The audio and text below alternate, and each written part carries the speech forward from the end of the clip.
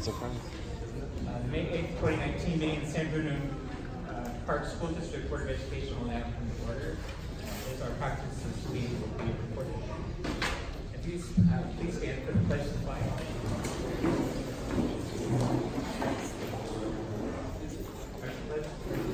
To the flag of the United States of America, to the republic which stands one nation under God, indivisible, with liberty and justice for all. Thank you.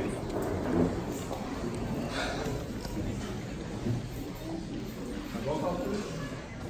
Gustavo? Here. Ms. Chavez? Here. Mr. Sanchez? Here. Mr. Mason? Here. Mr. Martinez? Here. And this evening, I'd like to take a moment to acknowledge the life of Dr. John W. Meal, and offer a bit of information about him and his service to the San Bruno Park School District and also San Mateo County. Dr. John W. Meal, former San Bruno and San Mateo County Superintendent of Schools, passed away Sunday morning, May 4th, 2019. Dr. Meal was a lifelong educator whose dedicated efforts supported both local school districts and the San Mateo County Office of Education. Dr. Meal began his career with San Mateo County Public Schools in 1973 as the principal of Cabrillo Unified's Hatch Elementary School in Half Moon Bay. He held a variety of leadership positions in the Cabrillo Unified School District, including interim superintendent. He later served as superintendent of the San Bruno Park School District. In 1991, Dr. Meal joined the County Office of Education as Assistant Superintendent of Student Services. In 2002, he was elected San Mateo County Superintendent of Schools, a role he held until December 2005. So on behalf of the education community in San Bruno, we extend our heartfelt condolences to the Meal family, especially to John's wife, Marcia, who is a retired teacher from the Los Alamitos School District, and his daughter, Michelle Graham, who is here this evening. So this time I'd like to call for a moment of silence in honor of Dr. Meal. To the chair, I also want to include in that moment of silence for the tragedy that happened with the school shooting in Colorado.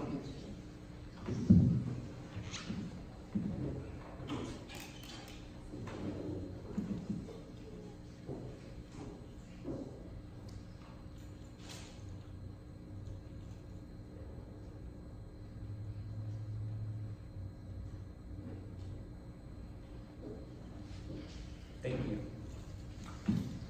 Item 8.4, adoption and change in the order of the agenda. Is there a motion to approve the agenda? To the chair, I'd like to move up public comments after the recognition, please. Just in case if we may have public that would want to say something, but just not have to wait till after the meeting in order to say something. So it would be under after recognition. So move E1 to after recognition. E1 to Yeah. So then everything just moves down. Move it up. so to okay, okay. Yeah.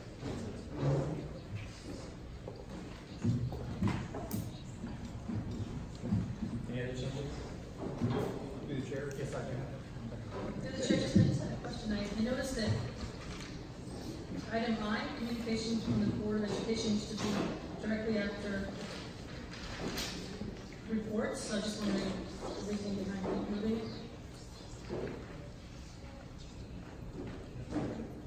You can It's fine. I just was wondering why. Through the chair, so moved to make the agenda. Yeah, I think I did.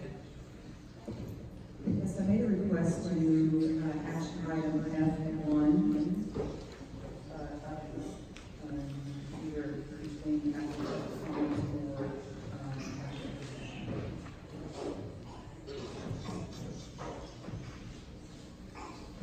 okay, so that similarly then it could be before after public comment. After public comment.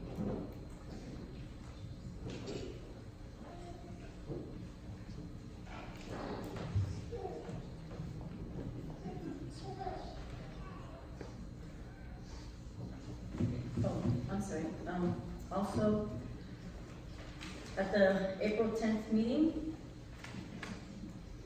the majority of the board requested to agendize board governance reorganization under action, but it's not listed in this agenda under action. So I'd like to request that we appropriately agendize it within the action. For their meeting. So discussion item to G1 would be, I guess would it be G1 will be a discussion item, I suppose. but that's not what was requested. It will be, That's not it what will was be requested. supposed to, we'll discuss it later. But I'm asking to move it into action. It won't be. So, are you asking to move this location? Well, why don't you want? Because it's not posted. It's posted for discussion, and we'll come to Okay, it. but just to let you know, Kevin, that that's not what was requested. Hey, we'll get to that. All right. Okay, so on the agenda, do we have a motion? So moved with the corrected order for the agenda. I'll second that. Also, just make a note too, that for the members of the public, that the public may provide comments to agendized items during the discussion of any item. And if you wish to speak regarding an item, please fill out a speaker card located on the back table and hand it to Superintendent Kemp or response. We'll inform you when a speaker card has been received. And please note that each speaker is limited to 3 minutes, and you will be advised when you have 30 seconds left, and again when your time is up. And please try to keep within the time limits. And one more thing, Kevin. I'm sure the audience here is noticing that we have an extra person up at the table. If you can explain who she is and introduce her to the community, please. Yeah, so I introduce, yes, Gina Beltramo, Deputy Counsel from the Can you speak into the microphone? from San Diego County. Who's going to assist the board as on matters of community conduct. Did everyone hear that? Sorry. Yeah, so wanted to recognize Gina Beltramo, Deputy Counsel from San Diego County Counsel's Office, who will be assisting us in our meeting conduct. Keep the microphone closer to you, so thank you.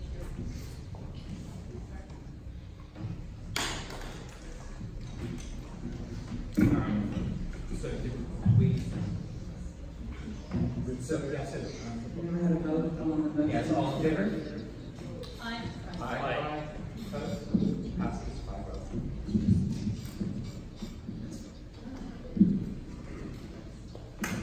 Item B1, Rotary Teacher of the Year Award. I'm very excited to invite Greg Pierce from the San Bernardino Rotary Club, he's president of this year, and Denise Grindle from Rotary to present the Larry Mobley Special Educator Award for former San Bernardino teachers.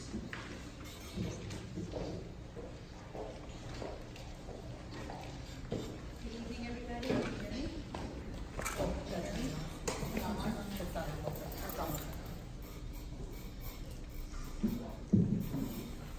Good evening, everybody. My name is Denise Granville, and I'm here with our president, Greg Pierce from the San Bernardino Rotary Club.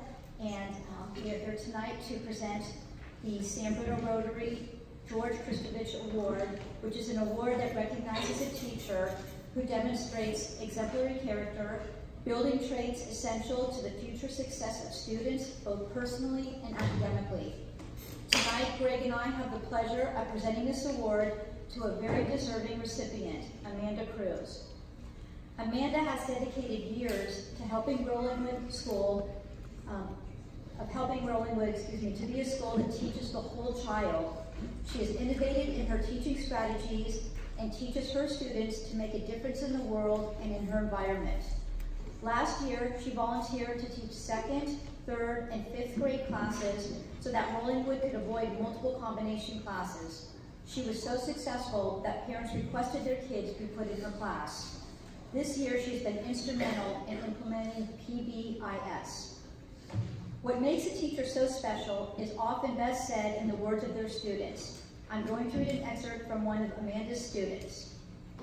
Mrs. Coons is a nice and helpful teacher because whenever I need help on something, I would go and ask her. Then she would explain to me so that I could understand it better. Mrs. Coons has high expectations from me because I am one of the many leaders in her class.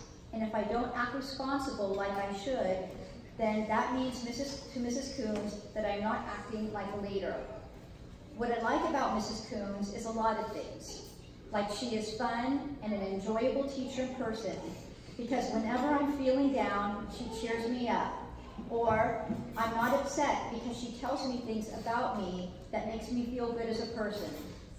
Mrs. Coons, I could say, would probably be my favorite teacher because she inspires me and helps other people to believe in ourselves. And she is creative, smart, funny when she makes jokes, and she is very artistic. It is our honor to present the George Kristovich Award to Amanda Coons.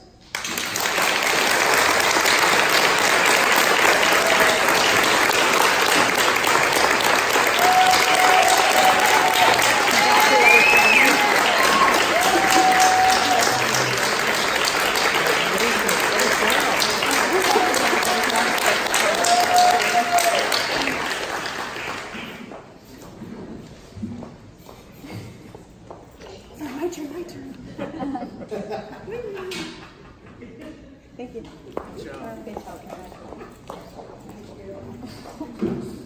I love San Bruno. I love Rollingwood.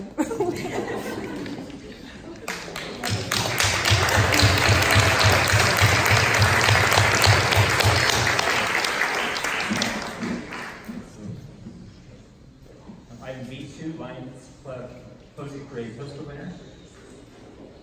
So it looks like Titus One is 79 years now that the Lions Club has presented their annual, has presented a wonderful poster contest for their Posey Parade. I'd like to invite Dr. Stephen Kelly to come forward to present this. Good evening. I want to thank the board for having us here this evening. Again, this is the 79th San Bruno Lions Club Posey Parade, dedicated just to the kids. And as usual, we have a theme for the parade this year, which we select from suggestions that we solicit from the surrounding schools. And the theme this year was superheroes of diversity. And the kids are great. So they think outside the box. We should be proud of our children. They're wonderful. We had superheroes for the environment. We had superheroes for endangered species. We had superheroes for truth, justice, and the American way. Really good. One of my favorites was Hot Dog Man. Hot Dog Man and his favorite companion, Bun Boy, go around the country making sure people don't put ketchup on their hot dogs. Another one was Gucci Girl. I think we get some kids from Hillsborough in here. She was out there enforcing fashion law. Well, if fashion law ever gets enforced, I'd get life without parole. So anyway, we selected a student from Rollingwood, Ms. Kayla Ahmed.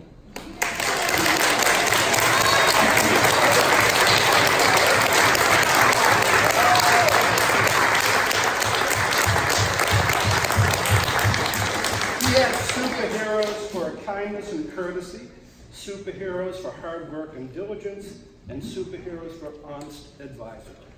You know? All right. So she gets a certificate of achievement. Her school will get a $200 check for their art department, and she gets to ride in a car in the Posey Parade.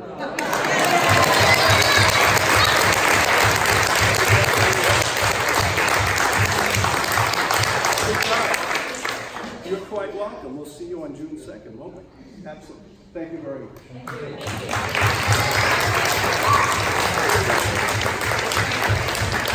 you.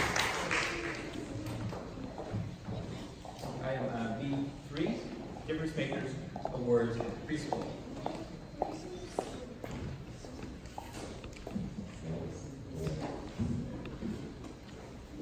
So Kawhi and I are here this evening to recognize two individuals from the preschool program. And as we remember, as we mentioned last month, the Difference Maker Award goes to individuals who demonstrate the district's core values. And that includes serving the whole child, supporting the holistic development of children, academic, physical, and social emotional, for teamwork and collaboration, for ethical behavior, respect, innovation, creativity, and accountability. And so this evening, we're going to recognize two people from the preschool program, and we'd like to invite the first one forward is Vicki Martinez.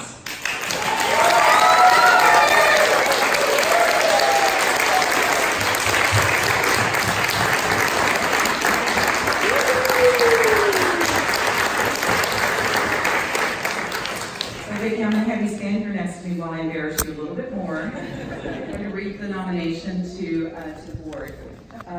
So Vicki is recently joined the preschool family, and although she's not been there for many years, she's made a huge difference in the short time that she has worked there. Vicki jumped right into the position as though it were created for her. Anyone who walks into the preschool office is greeted with a smile and a, "How can I help you?" Vicki calmly walks parents through difficult situations, encourages and supports families, recognizes and empowers families, and brings with her an uncanny calmness in difficult situations. Hawaii says that she feels like she's an organized person, but you surpass her 1,000 times over. Vicki, we're going to lose you this summer. You're moving to Southern California, where you're also going to have another baby, number 3 in June. That's a Gemini, right? Okay.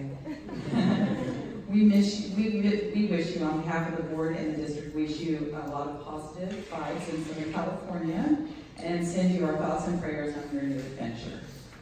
So we have a pen, but the pen's not here, so we'll send that over to your office. But let me give you the certificate. Thank you. Thank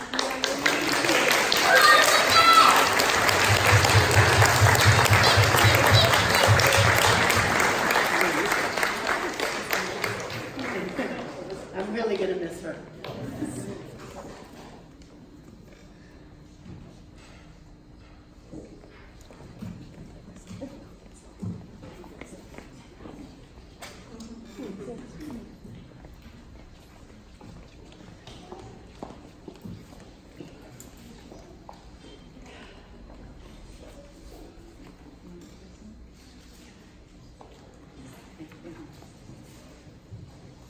Oh, yes.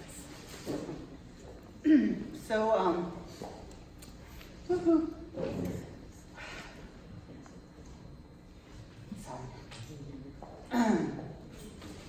we would like to recognize and honor Saji Singh for her years of service in the preschool. Saji joined the preschool team in 2002, and unfortunately Saji passed away this year.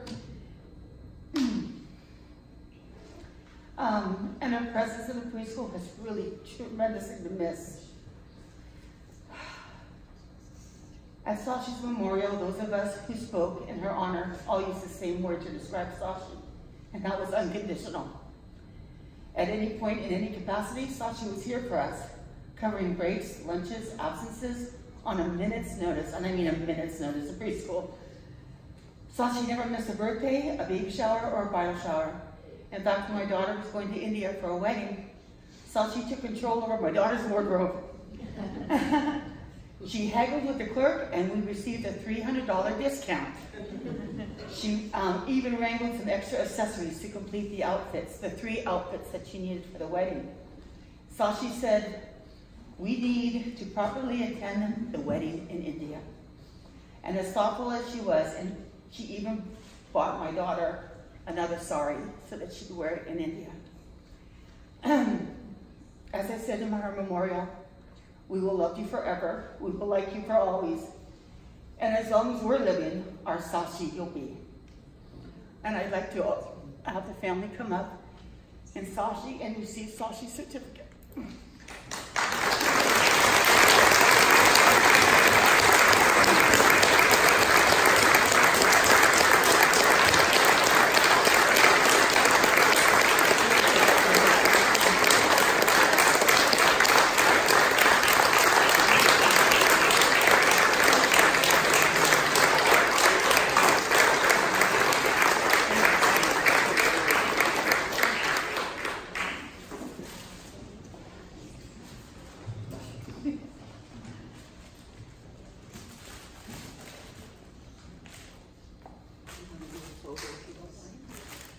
I gotta get a couple more hugs. Thank you.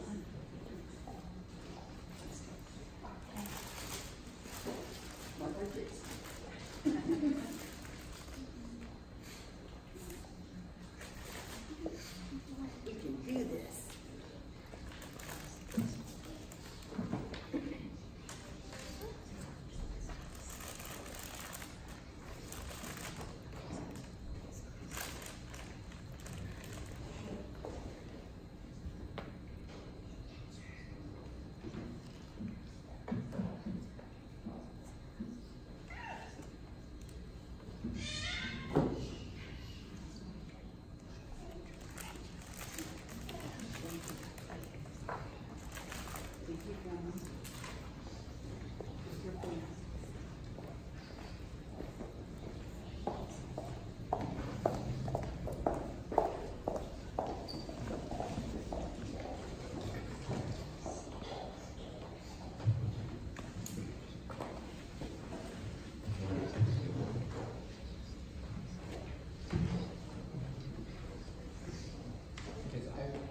Item F1 is,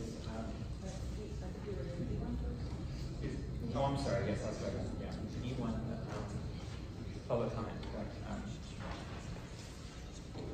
So just give a little note on guidelines.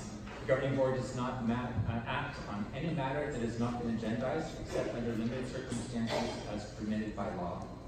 It is the policy of the governing board to refer matters raised in this forum to staff for investigation and or action where appropriate. Each speaker is limited to 3 minutes. You will be advised when you have 30 seconds left, and again when your time is up. And please try to keep within your 3 minutes. I have one card. So the one card I have is for Karen Byrne, SBPA.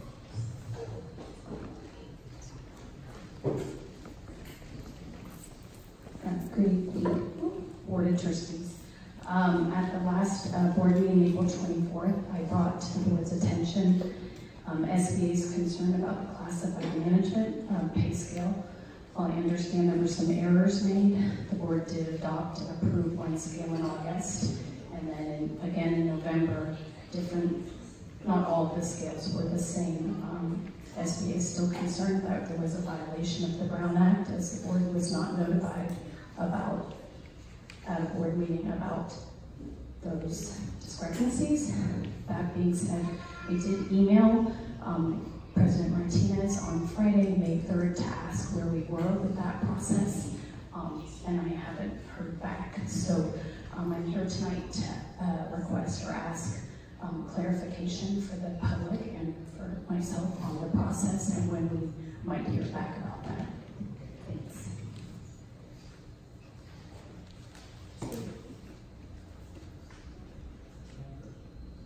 Was there I know that was outstanding, that's the last meeting. We did take, the board took action, and it was, I don't know what the process would be for, but I believe that the work in looking into that matter is still underway. If there's status. I'll address it with the board. Is this not agendized? It's not an agenda, so I brought it up now. It just has some clarification for us. Yeah. Is there? It will be. Yes, it will be agendized. Okay. Or information provided. Yes. I'm also having for Andrea Daniel.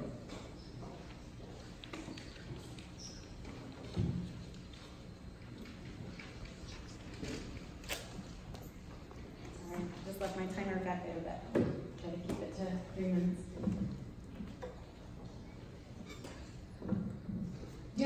board, I'd like to take just a few moments on behalf of the Allen Elementary School PTA to formally request that the auditorium of the newly constructed Allen School be named in honor of our current principal, Kathleen Cosgrove.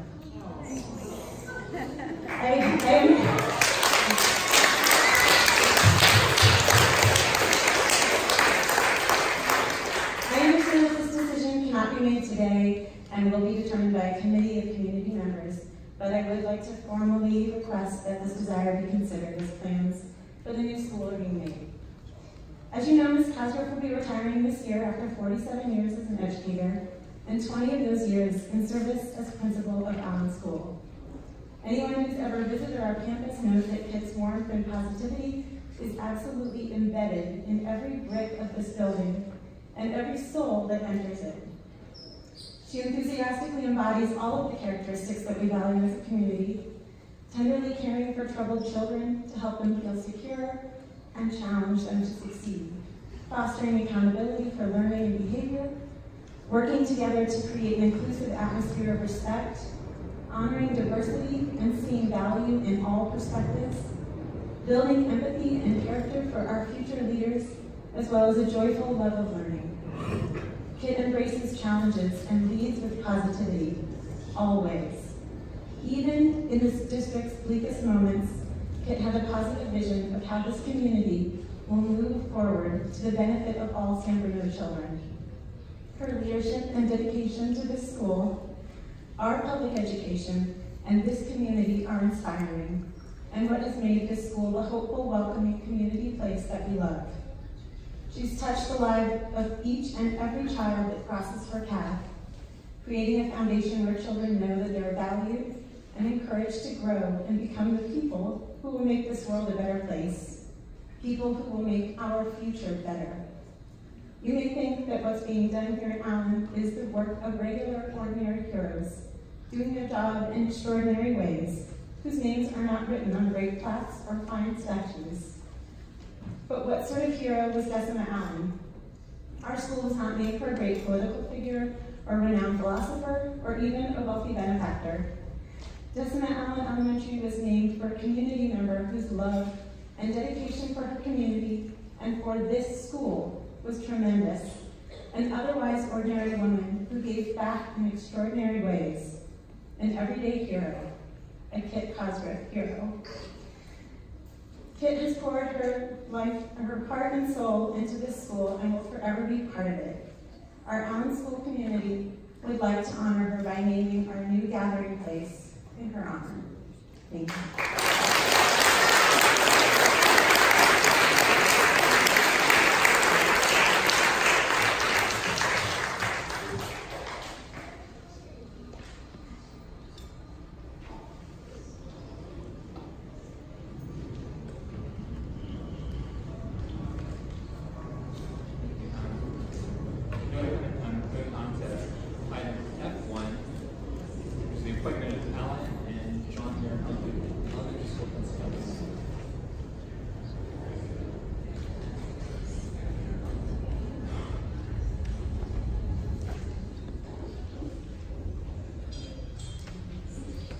So I'm going to pass down the resumes of the two recommended appointees for this evening for the board to review as I'm sharing with you the process.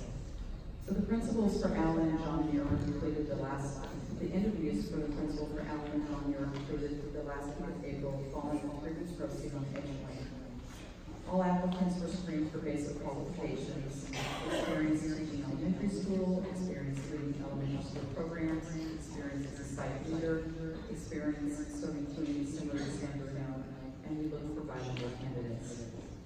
While we had approximately 17 unique applicants, they were screened by cabinet and we only interviewed applicants who met these basic qualifications, of which there were 8. All 8 were invited to interview.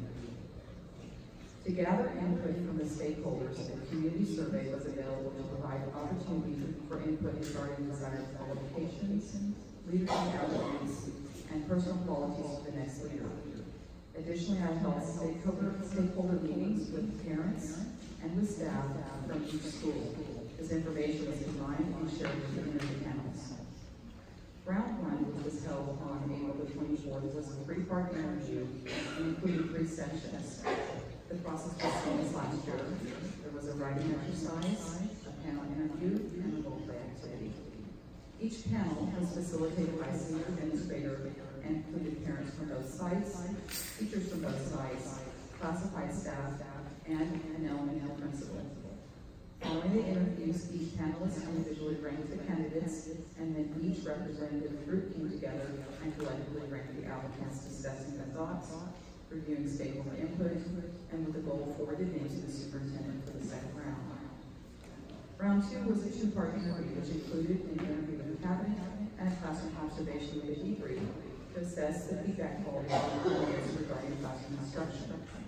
From this step, 2 top candidates were identified and reference checks were completed by the finalists. Offers of employment were extended. This evening, I'm pleased to announce my recommendations to the board for the following individuals. For Allen Elementary School, I am recommending Monina Salazar. Monina is currently serving as the assistant principal at Parkside Intermediate. In the years that she has been at Parkside, impacting the school's climate and culture has been positive. She has taken on responsibilities such as the school's professional development, testing coordination, instruction monitoring, and facilitating the school's ELAC. Prior to coming to San Bruno, she served as an instructional coach for many years in the San Ramon Valley Unified School District, a district known for its outstanding programs. While in San Ramon Valley, she developed and supported response to intervention protocols, led literacy program development, supported teachers to implement various programs, including Readers and Writers Workshop. Overall, 2 strengths in in supporting staff to grow and develop, and in working with schools and families with diverse student populations. Her enthusiasm is contagious, and her work with teachers and students, and she's demonstrated over the past year that she's committed to the success of San Bruno students. The second appointment that I'm recommending this evening is John Muir Elementary School. I am recommending Michelle Nell Graham. Michelle comes from an education family with roots in San Mateo and San Bruno. Michelle served as an elementary teacher in the San Mateo Foster State School District, and most recently serving as assistant principal at the Leader Principal in Redwood City. As assistant principal in a private school, her responsibilities mirror those of the school principal in a public school district. She has experience in launching STEM programs, special education programming, and education technology. When I called to speak to Michelle's references, I was told by those on and off her references that it is a privilege to work with her. She's a very strong instructional leader. She supports teachers by coaching and helping them to develop skills to serve all students, and is particularly known for supporting teachers with inclusion needs of special education students.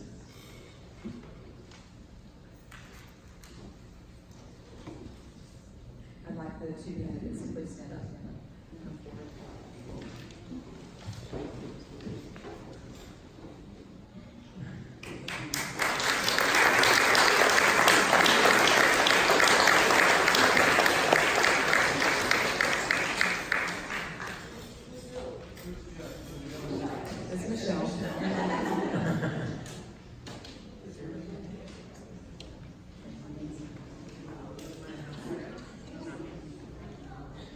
Is there a motion to approve the appointment of Alan and John Muir Elementary School Principal?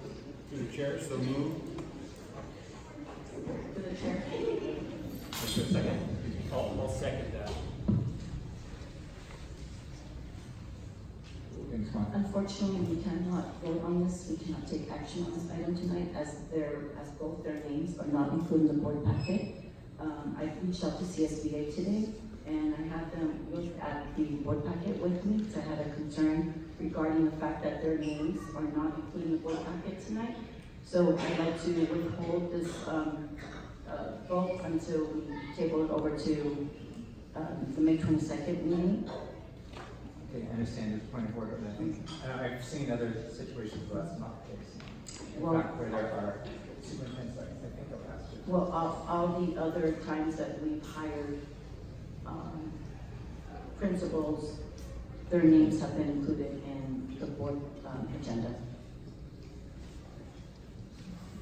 It may be standard for the names to be included in the board packet, but it's not a requirement. You can't hear your lecture. I'm sorry.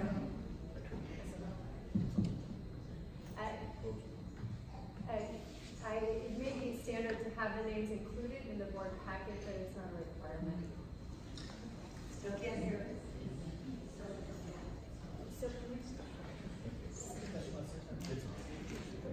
I apologize. Can you hear me now? I can't use word. How about now? I'll try to use my lawyer voice. I said it may be standard to include it in the board packet, but it's not a requirement. Well, with all due respect, with our attorney here, that's not what was shared with me today in my conversation with one of the senior policy consultants from the CSBA. So on where I would say that we continue with the item. Of course you do. Where it has objection, then we can vote to move differently on the. Well, first off, let's take it this way. I say there's on the point of order that we'll continue with the item as presented. Is there anything from the board otherwise would object to that? Take a vote, not proceed. Okay, then we have a motion and a second. Do you have any other? I have some comments. Sure. Thank you. I know there's been some back and forth with staff regarding the beetles up here. As far as back and forth about details around this item, it's nothing personal to candidates that are here this evening. I just want to reflect that. I also have the youngest kids in the district of all my colleagues up here, and I am a John Deere parent. So, given that, I'm probably going to abstain from the vote on this. I think it's almost too close to home. It's too personal. But thank you.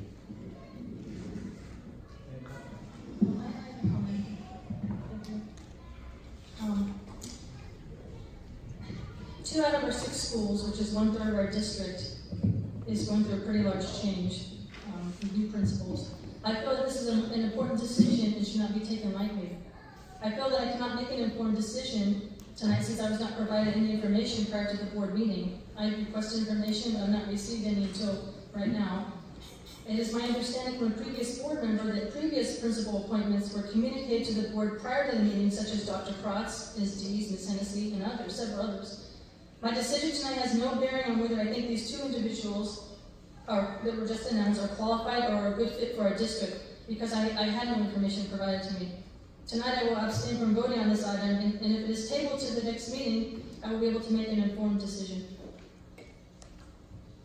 One thing, that's not true. That we've not had. I recall one principal coming into closed session and the turn back. I wasn't on the board when any principals were appointed, but I think I'm talking about the information being provided, whether it was in a board packet or whether it was in the weekend confidential communication to the board. My understanding from a previous board member was that there was never a time when principals were appointed without the board finding out during the meeting. I don't know, do you have another opinion? I don't believe that's true. No, that's not true. In fact, Dr. Kratz, I recall that her presence at the meeting was the only. If you want to be accurate, we have had Don Smith came in prior to, but Don Smith's name, I believe, was in the board packet.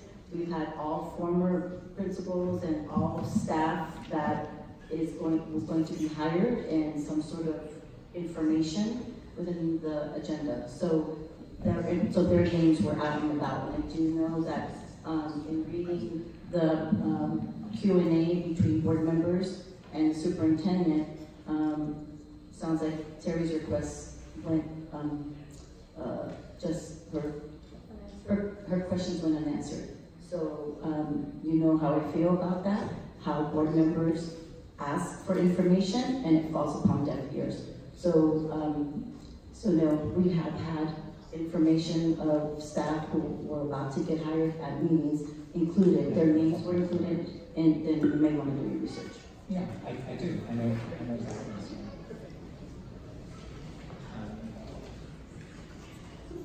Sure. Yes.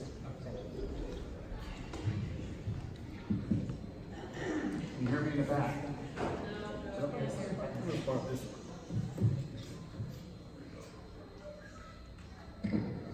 you hear me then? You back now? All right, thumbs up. I think that whether you got the names or not, in terms of the information that's presented tonight, and the vetting process was exhaustive and went through many stages. If we as a board is not responsible to do that, that's why we have hired a superintendent and a staff and the community to vet these candidates. And looking at the short summaries involving the qualifications, I think they meet more than the standards that you're expecting. This is just a delay because we want to get these principals on board in order to make the transition smooth so they can meet the parents. There's open houses coming up soon in May, and this is a critical time of transition.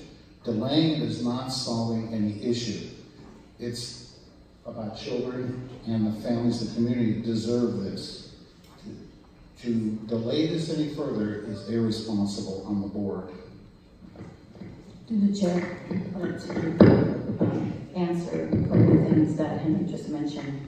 You did say many stages, that we did follow through many stages. Well, let me tell you about the many stages.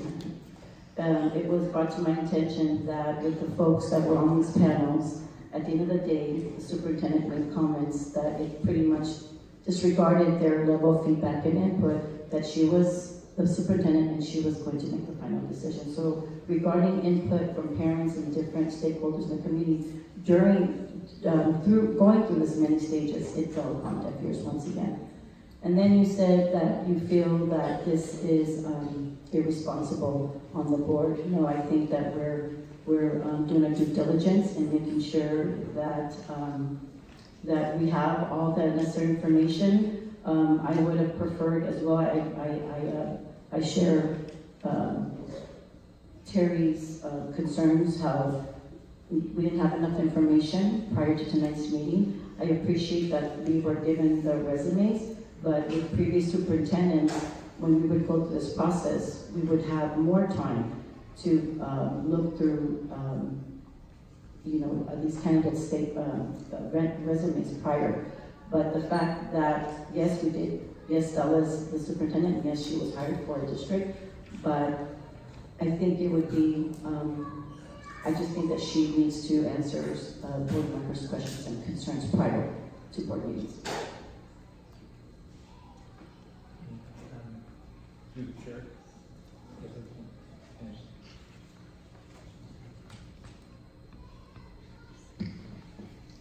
I think it's more of an issue that, for me, and seeing the questions that were asked of the superintendent in terms of before this meeting, that they'd be coming to the board, we could read it, whether it's closed or open, and make the decision. It's pretty straightforward when you read this and then what was explained.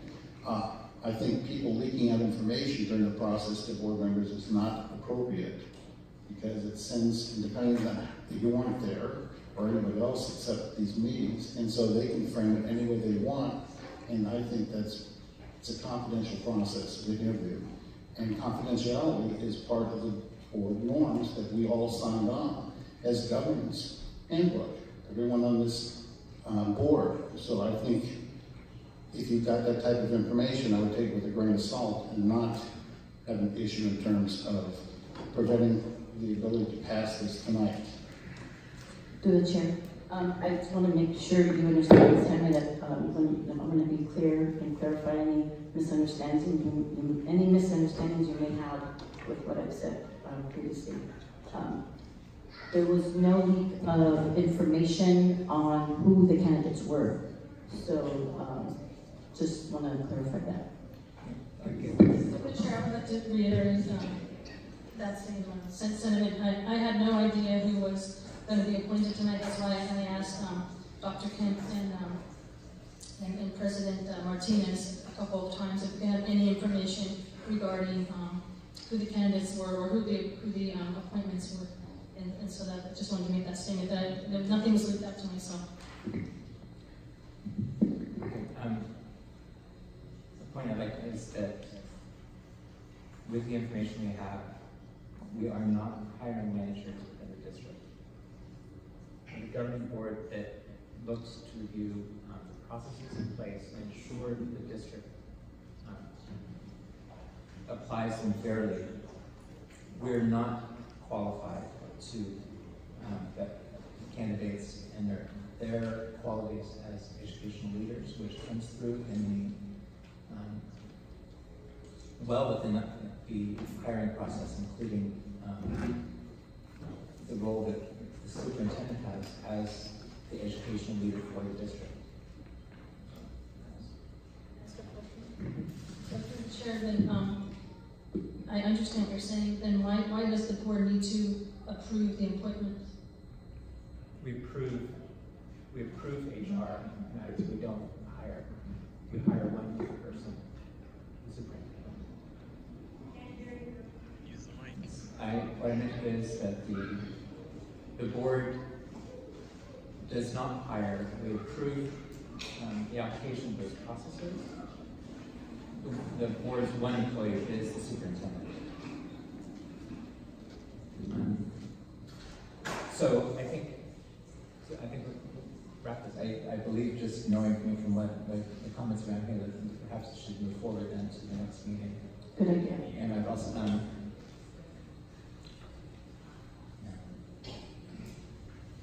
although I think there was, I did see that we've just gotten a request for comment on this, and shall we would like to get some board.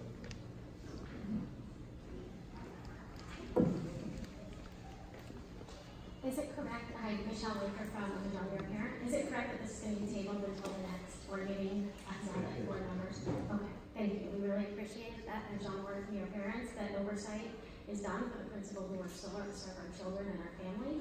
And I think it's only fair that if you guys have to agree to this, that you have the information to be able to make an informed decision. So thank you very much.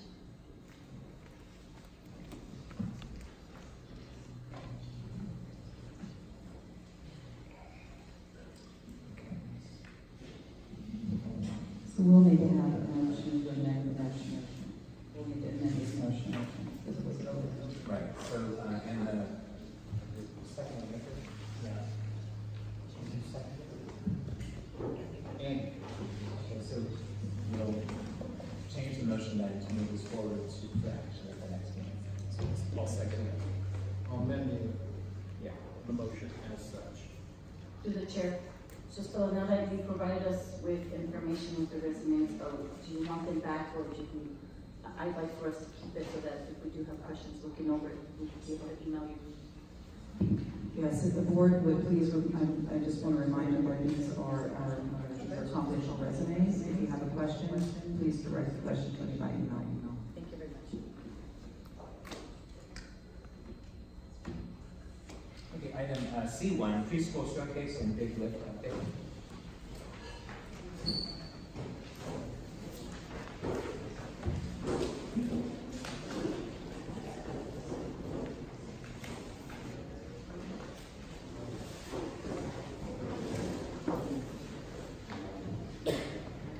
Good job, board on that side. There they go.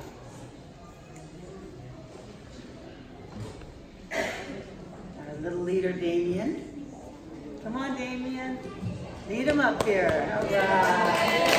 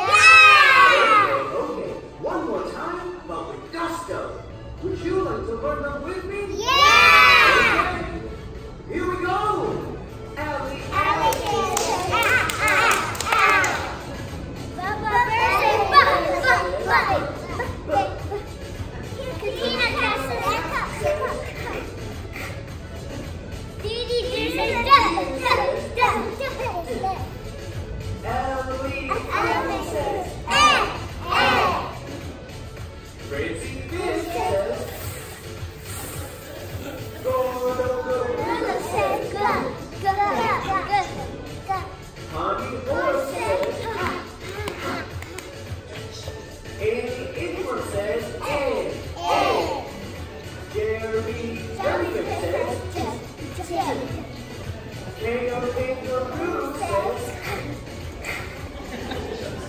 Lizzie Lizard says, ooh, ooh. Mincy Mouse says, Nigel Mouse says, Olive Apple says, ah, ah. Pee-wee Penguin says, Queenie Quail says, Robbie Rabbit says, Sammy Snake says,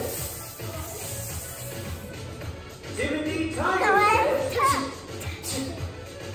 Umbrella says, ah, ah. Vincent Vampire Bat says, Willie Weasel says, what? Xavier Fox says, Yancy Yak says, yeah. Zebra says, you did it! You learned all the sounds. Now, practice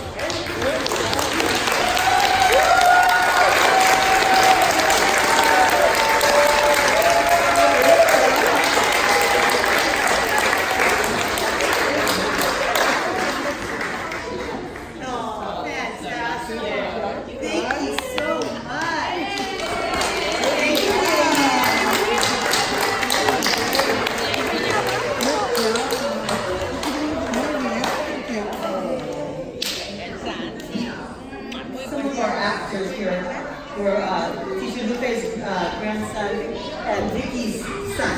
So, all part of our team.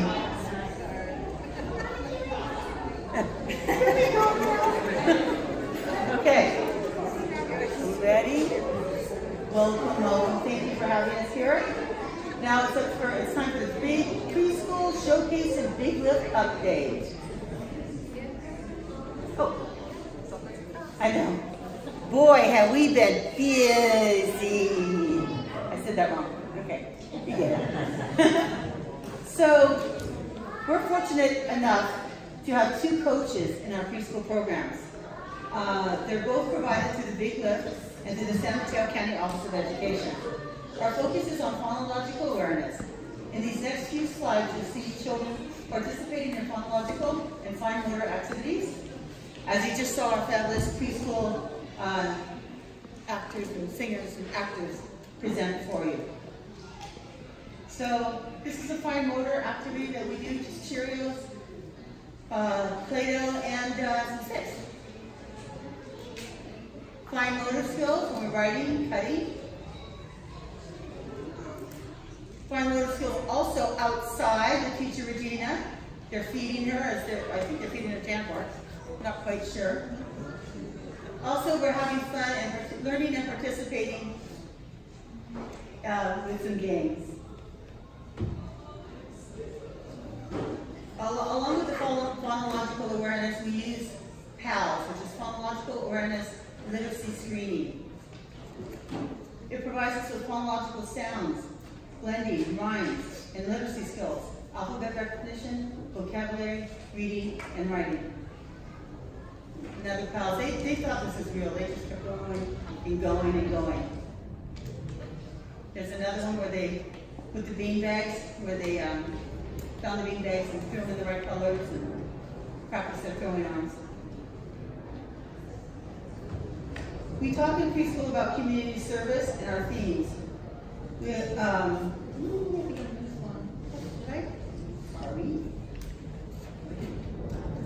So, we had Touch a Truck, which Nancy Krause helped to organize with the city. We have fire, police, ecology, public works bringing their vehicles to the Bel Air campus and talk with the preschoolers from the 3 sites about services they provide in the city, and our theme happened to be the community. Inviting the children to explore the vehicles and equipment. Additionally, Adopt a Cop, right? Yeah? No? Adopt a Cop came when we did that. We started that in Inspiring Summers, and we continued the police department for the past 3 years. Children even get to go for on a field trip on a bus to go visit the police department. We've had our mayor, read to us. We've had our dentists come in and do all about the hygiene. We had Eagle, is it? We had the Eagle Scouts helpers come up and enhance our classroom. For his project, he created the pretend burners, and that is a real sink. They can put their toys and wash their babies and whatnot. We also have yoga with Guru Lorraine, and that was thank you to the Welch Foundation for that. They help support our yoga. We do that twice a month. This is a picture of the field trip. Look at it. There's Officer Ledesma, and who also reads to us, and somebody sitting on their motorcycle. Here's our Touch a Truck with our future preschool student that happens to be my grandson. He's so cute. We had plenty. I mean, the kids just went crazy, so they loved it.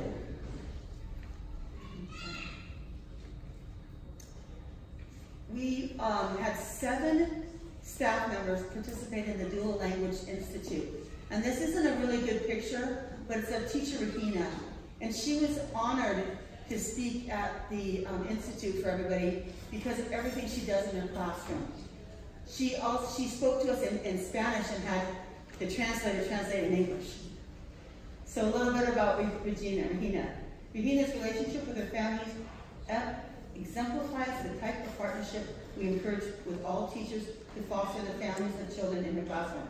It was wonderful to see Regina share her experiences with her families in her home language of Spanish from the DLL Institute. As she confidently stepped into the front of 40 of her peers and colleagues and shared the story behind the Mole recipe book. The Mole recipe book was a book made out of brown bags from Lucky's. And she put it all together, the handles you could carry the book, and it was how to make mole. From the chocolate, a real piece of chocolate, to the tortilla chips, to the bread, everything was in there. It was amazing. We are grateful, all grateful to have Regina as a teacher and a leader at Bel Air Preschool, making sure every child and their family is engaged in meaningful ways at their school days.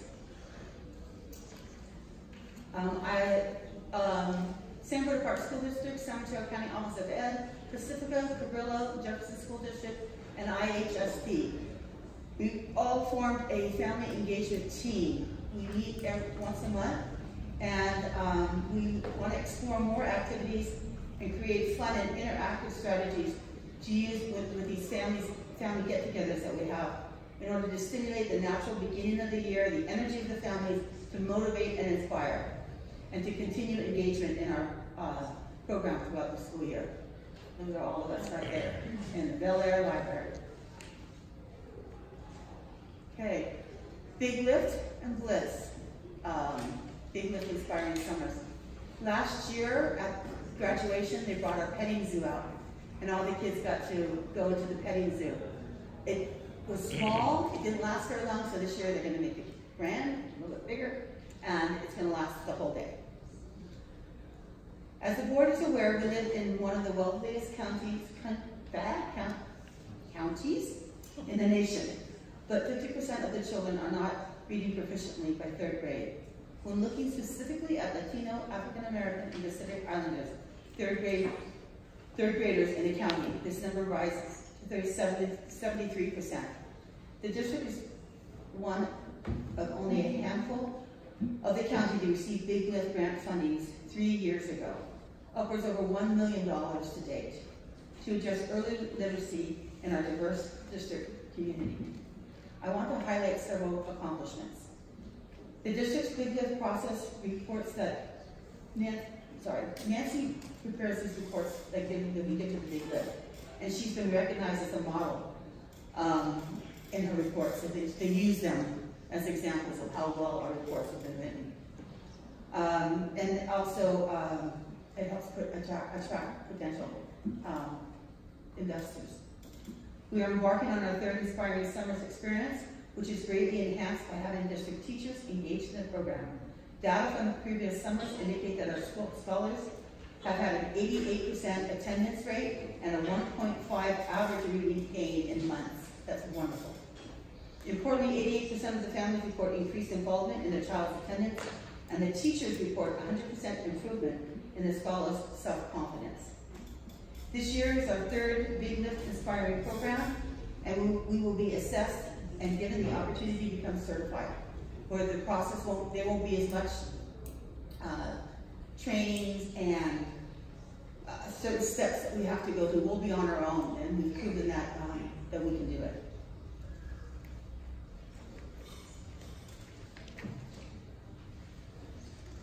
The Big Lift Collaborative. Ooh, that thing's not very good. Okay. With gratitude with guidance from Superintendent Dr. Kemp, we've expanded the district's Big Lift Early Literacy Collaborative to include representatives from the city, county agencies, Silicon Valley Community Foundation, and the San Bruno community, and educational leaders to help the district chart a course for our future in preparing the San Bruno children to become proficient readers by third grade. The collaborative is also discussing the recent report, Mapping and Planning for Childcare and Preschool in the Community, which was prepared by San Mateo First 5, and Build Up San Mateo for San Mateo County's children, a study that was funded part by San Bruno Community Foundation. The goal of our expanded collaborative is sustainability and the momentum we have created with the Big Lift grant funding by building a network of integrated systems around the early childhood education that are aligned with high quality standards and sustain the work that we have already accomplished. We have created 3 subgroups within the collaborative, and the action plans will be around funding, K-3 alignment, public awareness around early literacy, and the need for more childcare spaces in San Bruno.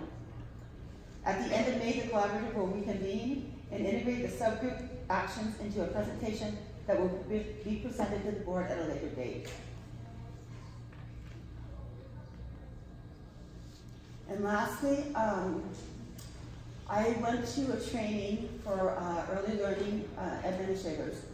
And at that training, I realized that it wasn't balanced. There was something missing. So Jefferson School District, South San Francisco School District, as well as San Bruno Park School District, decided to form a kindergarten pilot. We're the first ones to do this. And we want to work together from pre-K to TK to K to first to second to third. So we want to make sure that our students are ready for kindergarten and they can make a successful transition between the 2 systems. Currently, we're working with pre-K, K, and TK. And we have a teacher that represents each of those different grade levels. The goals, the pre-K, TK, and K teachers across the district will demonstrate an understanding of the ELA, ELD standards, assessments, and curriculum in the grade above and or below. TQ will be familiar with pre-K, pre-K, K will be familiar with PK, and pre-K will understand TK and K. Lots of Ks there, sorry. Develop and adopt a phonological awareness developmental continuum, scope and sequence from pre-K to K. Identify and implement aligned research-based instructional practices in preschool, TK, K, in classrooms at 3 sites, Bel Air, Rollingwood, and Bel Air, Rollingwood, and I think it should be, John Muir, I'm right. Pre-K students will experience a smooth and supportive transition to kinder. I want to recognize the team that we have. It's amazing. I have Dr. Valerie Rogers, Carrie Dees, the principal, Colleen Hennessy, the other principal, Marissa Giovacchini, a kindergarten teacher, Margie Felix, a pre-K teacher, Claudia Rizal, a TK teacher, Pat Sasso, our preschool coach, Christine Thorstensen, right? Okay. Early education manager for the Center of Early Learning and San Mateo County Office of Ed, and Cheryl Chan, who's our state preschool manager. This is an amazing team. We've worked really hard. We've come to a common language. We've done cross-grade collaboration. Marissa has come and visited us. Pat is working with both K and pre-K so that we can have that warm handshake, warm give-off to the next grade above us. And I'm done. I'm yielding. through the chair, I have some questions. Oh, okay. So, boy, I see that you mentioned you have Pat Sasso up there. Is she there representing Mason the Reader? Is she still retired. She retired Did from she Mason the really? Reader, and she became a coach through San Mateo County Office of Ed. Okay. And she Okay, she's does sweetheart. it. Nice, Yeah. we're lucky we have her, sure. And also I wanted to mention, I don't think teacher Regina was here when you were speaking about her. But Oh, no. she told she me. walked in after, yes. I told her what I was gonna do. Oh, that's right. But, no, we're very fortunate to have teacher Regina and all of our wonderful, amazing preschool teachers. I remember Regina when my children were at Bel Air and she was just a parent, and preschool, you know, it just has a special place in her heart, and she went to school, and then her raising Diego, I mean, she's all that. Yes, she is. So, high five. Okay, yeah, I'm glad we have Pat Sasso. Awesome. And I just wanted to say, I have to give a shout out to my staff. They're amazing. You know, some of them went to an institute, and Thursday evening, Friday day, and Saturday. They took their time to do that. They continue professional development. Anything I throw at them, they're like, okay, come on, Chloe, let's do it now. So I just want to thank you. And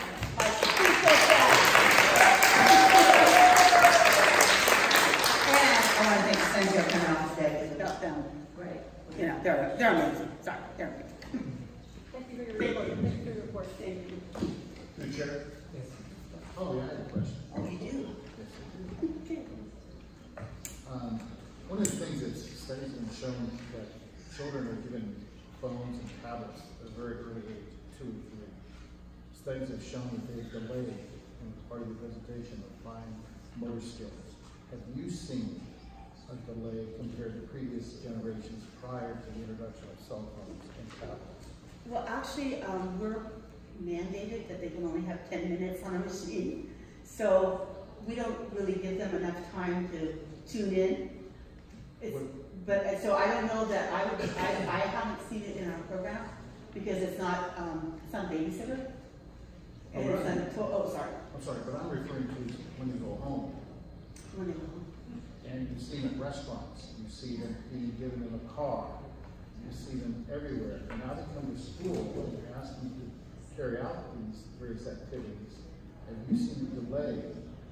I don't believe I have, because I think what we do adds so much extracurricular activities to the scope that I don't see a delay. And then I also have to think back when we were growing up, we weren't given books, right? It was a little bit later that all of a sudden reading became. So I think it's just what you get accustomed to, and it's just knowledge to the parents that, you know, if you see the delay, then we gotta work on it together. Well, that's good to hear, because it's very important. It is very important, because we do have iPads and computers, but it's limited, and they're all educational. Thank you for the question.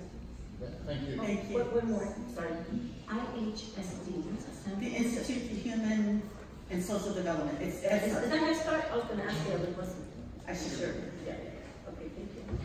Anyone else? Sorry, Dwight, real quick question. I know, my question is around grant funding. Have we sought out grant funding to actually increase these programs? Yes, I have. Great. So,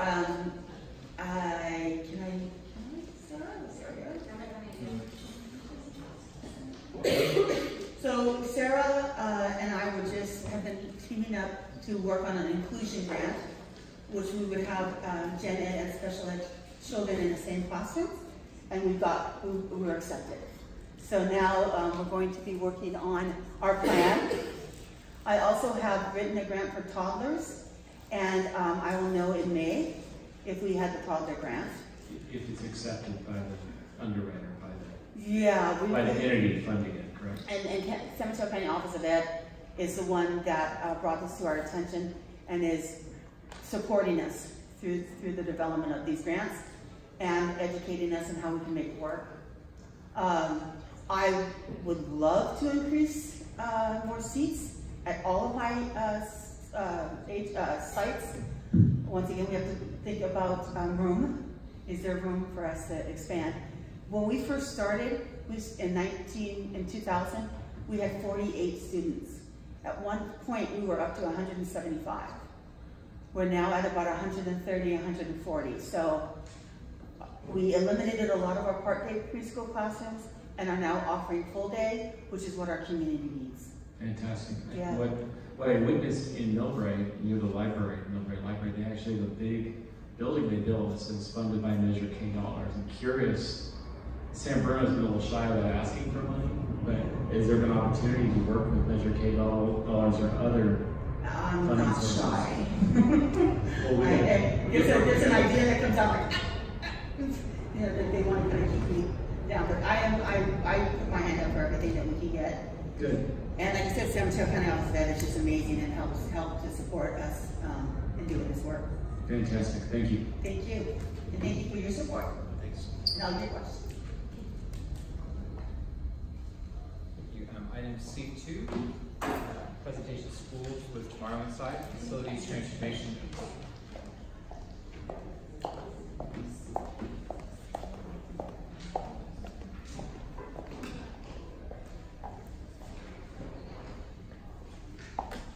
Again, I don't know if I know how to follow after all the preschools, so no, there's no song and dance this evening for this.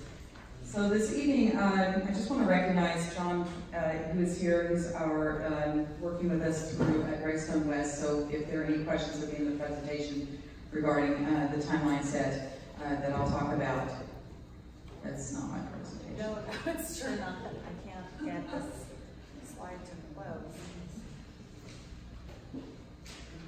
So I wanted to just inform the board that this update is coming to you as it was a request from the Rollingwood community and families that were here back in April.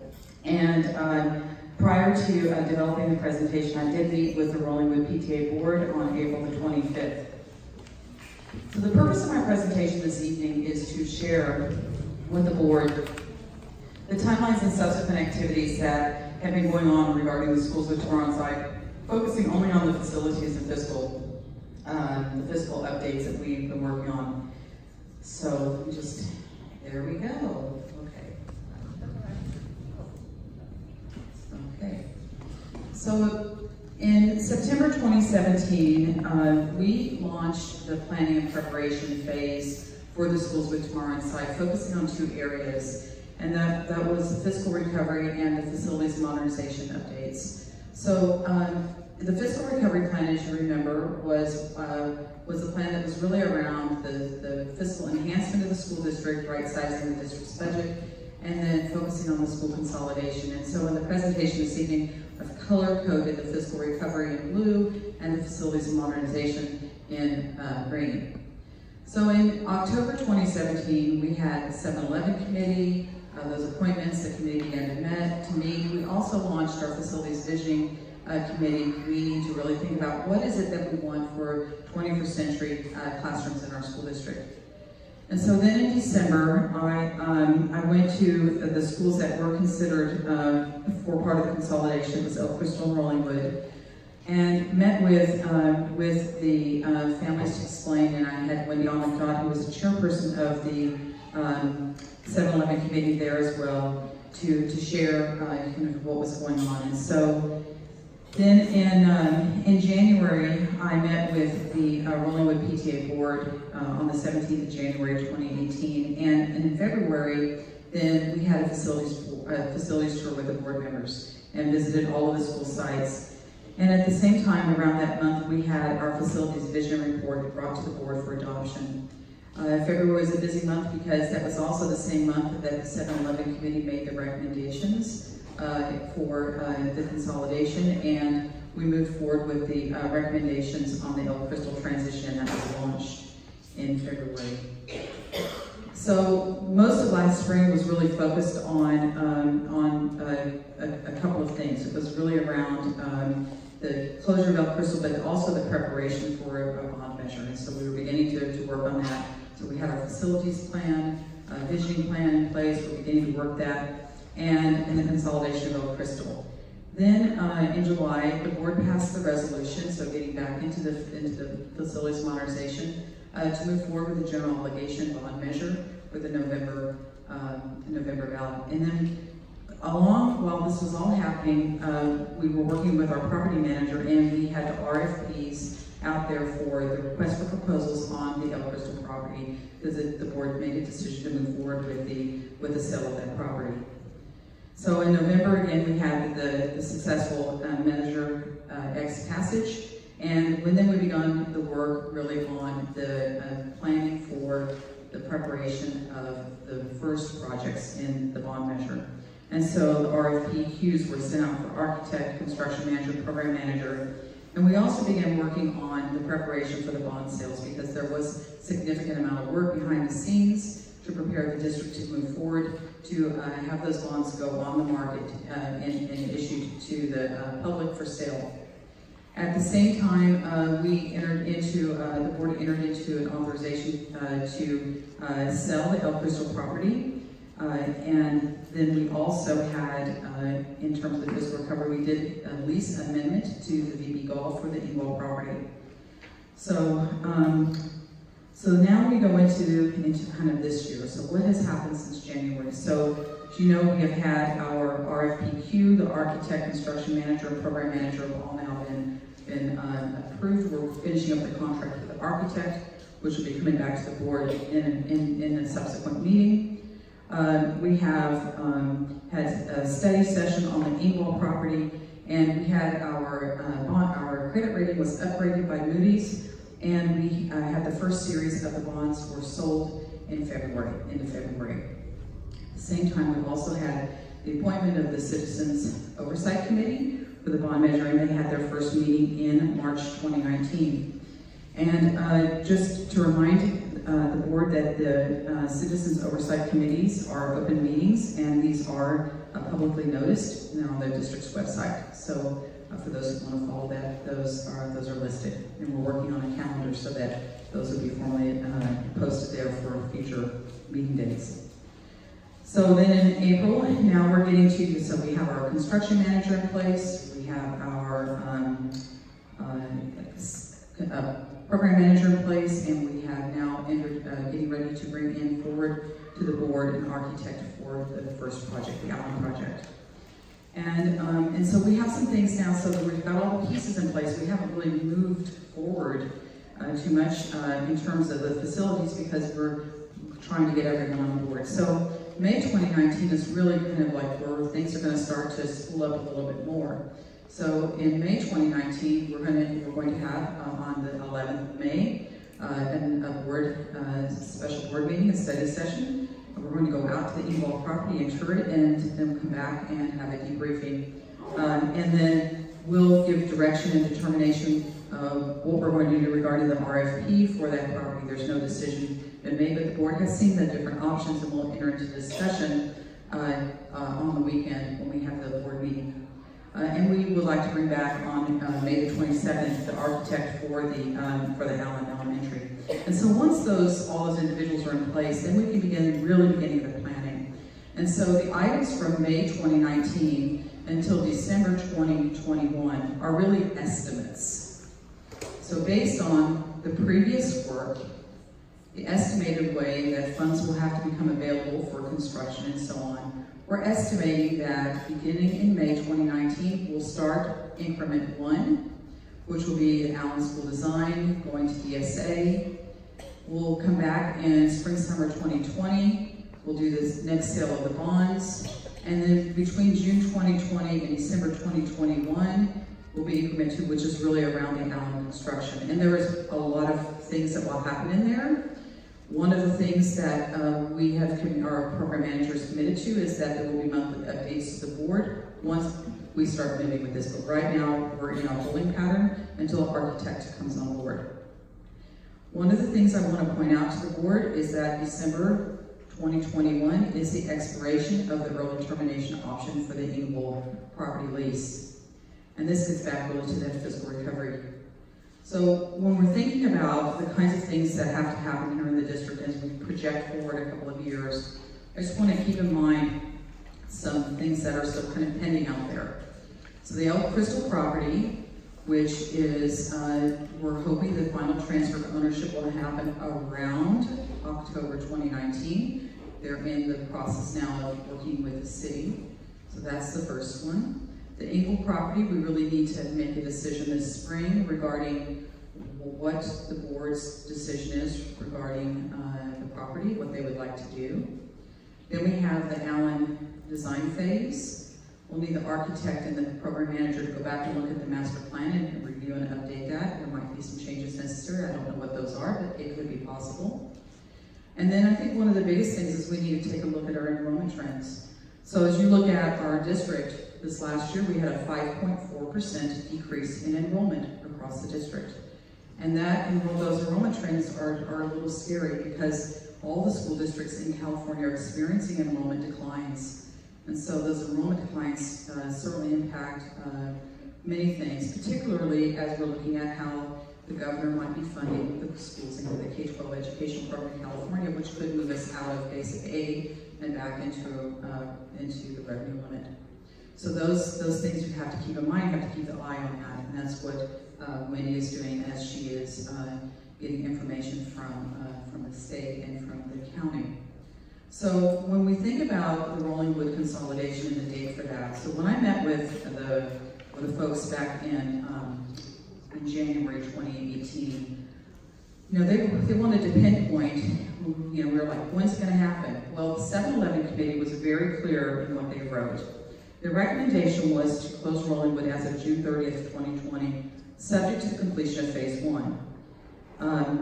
The meetings with the site included, again, I mentioned Wendy McDodd, and there was a question, well, is it going to close? Well, what if phase 1 isn't done in 2020? What if it takes longer? And that's really to the second part of this, and that's about the fiscal prudency of the district, is that we have to remember that if we have declining enrollment and we have classrooms that are multiple classrooms that are multi-grade, combination classes, and we flip out of the community funded into revenue limit. Those decisions to the board will be presented at the time when we need to make those decisions. And so when I met with the Rollingwood community here in April, I shared with them that we are monitoring the enrollment. We're monitoring whether we can house students if we do that. And so we're beginning to test the waters to see what will happen in August, September this year, to say, okay, well, if we had done it, would we be able to house the students, and what are the implications of that?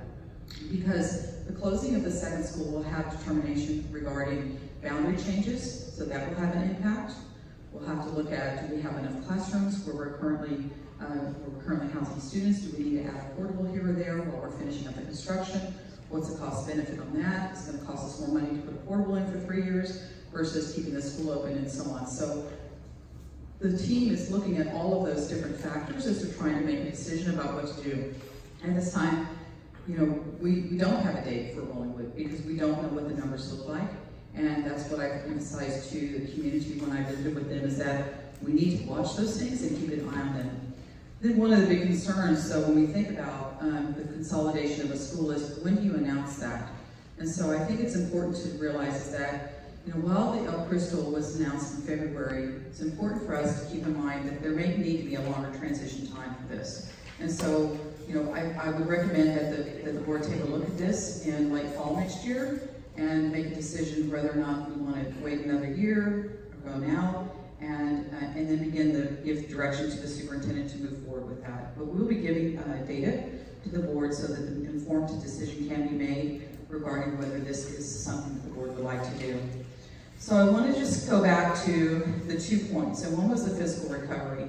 So when we went to the voters and when we started this process in summer of 2017, there was information to the board that we needed to utilize the surplus property that we have on hand. And one was El Crystal, which has already been put up for sale, and we have a contract on that. One was Engel, taking care of the lease or doing something there, looking at Hesselgren, the district office, and then looking at Rollingwood and making a decision on what the board wants to do with Rollingwood. And so there are many decisions that have to be made over the next couple of years, all with the idea of let's make sure the district is in a sound financial situation with a strong fund balance, particularly as a community-funded school district. Those are the challenges that you want to make sure you have there. And when you're thinking about consolidation of Rollingwood, taking into matter the enrollment numbers, what the trends are looking like, determining our housing needs, can we house the students, what does that look like for the teachers as well. We don't want to divide families up. And then really thinking about the boundary changes, because that is going to be something that significantly impacts the community and will require a lot of work in order to make that happen. And then the last piece is really thinking about the facilities and the modernization. So hot on the table right now is the construction of Allen, and so that's where we're starting down this path. We need to update the master plan and think about the phasing of this. We need to look at raising capital to do the remaining campuses and figure out where's the district office going to go. So one other item that has come up is really around communication, and I want to just share a little bit with the board regarding our communication strategy to the community. So the quarterly report to the community is mailed to each San Bruno household and here in San Bruno. So those include information since the passage of Measure X does include information regarding that. We do post information on social media. We have a superintendent's update that goes out to staff and parents. It's done through our constant contact, and it's done through the email addresses. Beginning with this board meeting, we, as I shared with the board, is the board meeting debrief. It'll be a little one-page summary that we post to the website and email to parents and staff, so they'll have access to see what the decisions that were made by the board. And then for the Rollingwood community in particular, given that they would like more information, so I've met with the principal, and we've talked about supporting communication to the PTA board through the principal. So before every PTA board meeting, she will come and meet with Wendy or I to talk about what's going on, what can I update them about. And then she will also share the updates of the other communications that have gone out through the school newsletter so that parents can look for those things in their inbox and have those available. And that is my presentation this evening.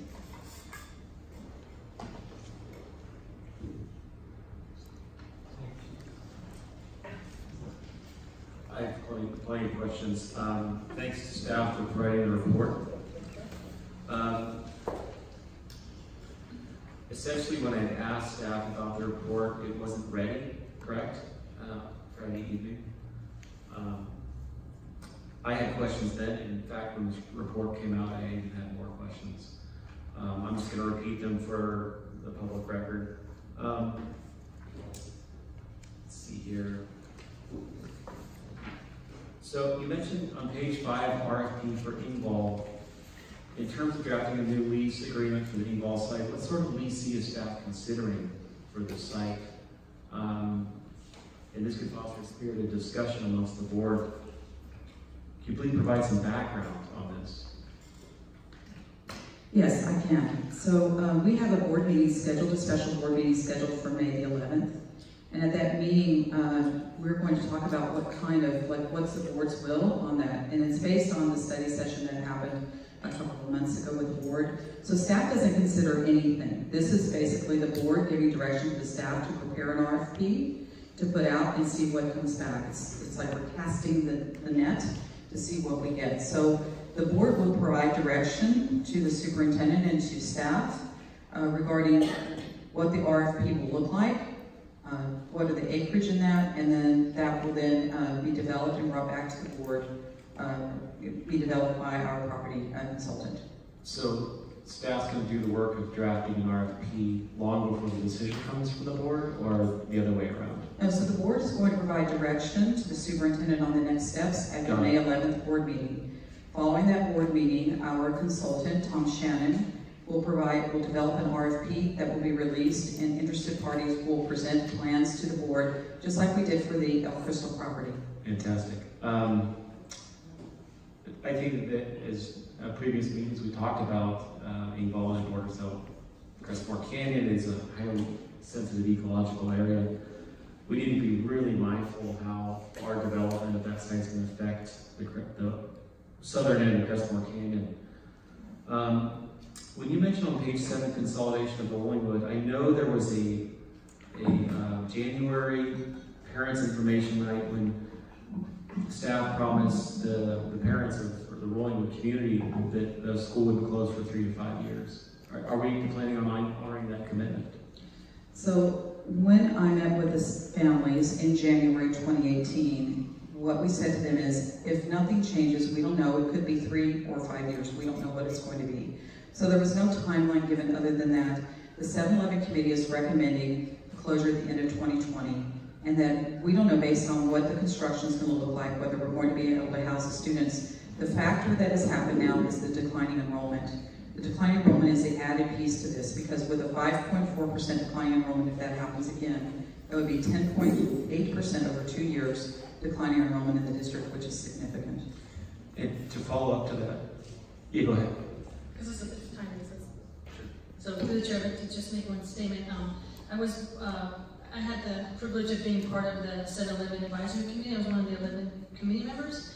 So I just wanted to mention and just provide clarity that staff had provided us with the dates that we need to select 2 schools. You know, we spent about 10 months going through this process. It was very lengthy. It was a very robust process. I do agree that we only need 4 elementary schools given our enrollment. I just wanted to make a comment because I think I've heard that the 7-Eleven committee the 7-Eleven committee decided June 2020, but actually staff told us to conduct our meetings, do our investigation, and select a school for closure for June 2018, and select a school for closure for June 2020. So I just wanted to provide that clarity. So the board ultimately will make the decision regarding consolidation. So that was a recommendation to the board from the 7-Eleven committee, and there are a number of factors that go into consideration when you decide to consolidate a school. As I mentioned, can you house the students that are currently enrolled there? What is the boundary changes going to look like? So in terms of what's the impact of the boundary changes? And so those are 2 big things, and what are the future trends for the enrollment? Thank you. And thanks again for providing the 5.4% decline in enrollment. I've been very strong-willed in my opinions about this, that I think we should go slow and steady with our consolidation efforts. I'm hearing from a lot of John Muir parents about the El Crystal parents coming in, and we're kind of a full school. I think we do need to plan for growth. Mills Park's coming up as a higher density 5-story building. There's going to be additional students, so we need to be thoughtful, plan, think long and hard about this as trustees. We also need to look at El Crystal, which is, thanks again for the information. So October is when that's going to close, correct? So October 2019 is when we're expected to transfer title. Okay. So again, we're going to have to follow up, and this is a transparency issue around the money for El Crystal. We're also going to have to look at, as we close that deal, we're going to have to make sure that we build classrooms in time to meet the needs. And also, I would also second to my colleagues up here is that this is actually a question for staff. There is a subcommittee with the City Council that was previously to discuss land use, to discuss property issues, to discuss shared initiatives between the city and the school board. Would staff set up those meetings, and are those in the works to be set up?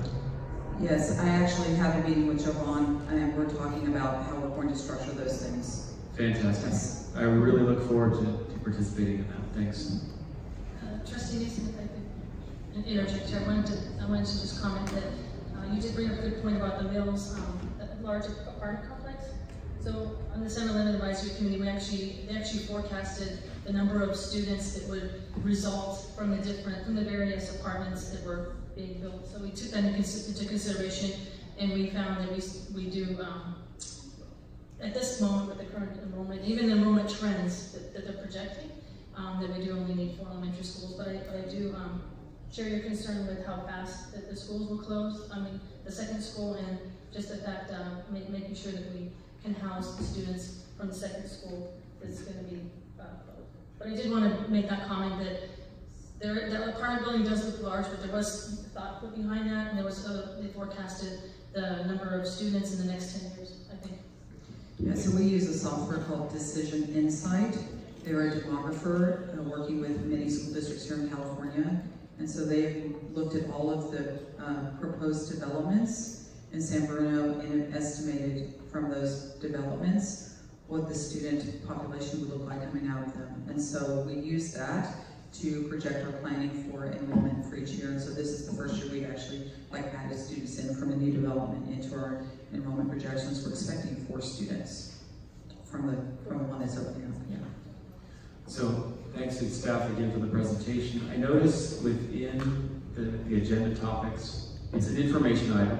Yes. But under recommendation, it asks the board recommend that we approve of staff's information packet, correct? It's acceptance of the information. It's acceptance. So it's not so much acceptance of the content, it's more it's accepting that it exists, correct? Yes. Okay. Thank you. I think in terms of as you mentioned earlier, that the population in California is declining in terms of people coming in because of the expense in Northern and Southern California. But I think the decline in enrollment, despite the apartment construction, is to be minimal and be counteracted by the expense. Because there's people leaving now that even though if you have an optimal projection of enrollment because of new construction, the number of people are leaving faster than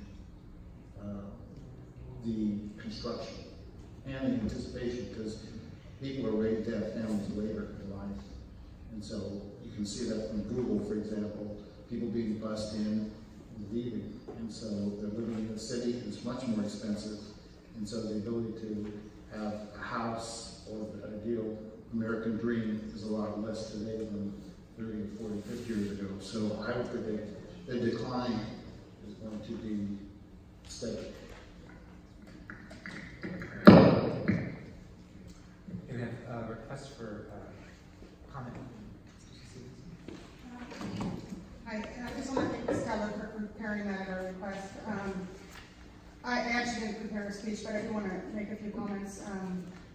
The enrollment, the forecasting of enrollment, I want to slightly disagree with what Henry said. The enrollment, I think, in the Bay Area, the whole Bay Area is a volatile area, and right now there's several initiatives to build housing, multi-family, high-density housing. And I brought this up before. I know you guys, I appreciate that you guys kind of educated me about changing the zoning in certain areas, but I do think it's still a possibility. The way that we are approaching Stella's goals to meet these just these benchmarks, I do think we can still look into rezoning some areas rather than just selling property for single-family homes. There was an article in the paper today from the Mountain View Wisman School District. Sounds like you're familiar with it. They are building high-density housing, and they're expecting an enrollment increase of 1,100 students. And so they're building a school now to accommodate that because they didn't expect that. But with those initiatives on housing in the Bay Area, that is going to become a reality. The state bills are getting pushed through. I don't know if they're going to pass it or not, neither do you. But just to not run into a situation where I think it was the San Carlos Belmont School District sold all their property and then had to buy it back at a huge cost. I just would reiterate what Andy said, like, can we just take a slow approach? We don't need to rush things, especially in light, like, there's no space for all of the kids to be accommodated at any one school. It's not fair to Roman students to not be given the same opportunities to move en masse, like the Crestmore students did or the El Crystal students did. So I want you guys to really carefully consider the use of the property. Putting high density housing, I don't really know much about the watershed in the Inglewood property, so I need to learn more about that. But like that area, I can't imagine San Bruno voters being opposed to that. If we built high density housing there, it doesn't obstruct their view there. Maybe it's a problem with the watershed, I don't know. But just if we could look at, my whole problem with this whole process was one, that the 7-Eleven committee was given old estimates for building or repairing or whatever the schools. So I felt like if they were going to make such a huge decision that impacts so many people, they should have been given brand new estimates, one. And secondly, I just felt like the community wasn't given an opportunity to think out of the box with other ideas. I think many of you have heard my other ideas. And if we could just give the community an opportunity, I know you're doing the May 11th thing. I'm not sure, Stella, is that open to the public on May 11th? Okay, so I know you're doing that to look at the Ingalls site, but there's lots of opportunities for us to come together and come up with other ideas other than closing any specific school so suddenly. So I would just like to ask if you guys look at those things.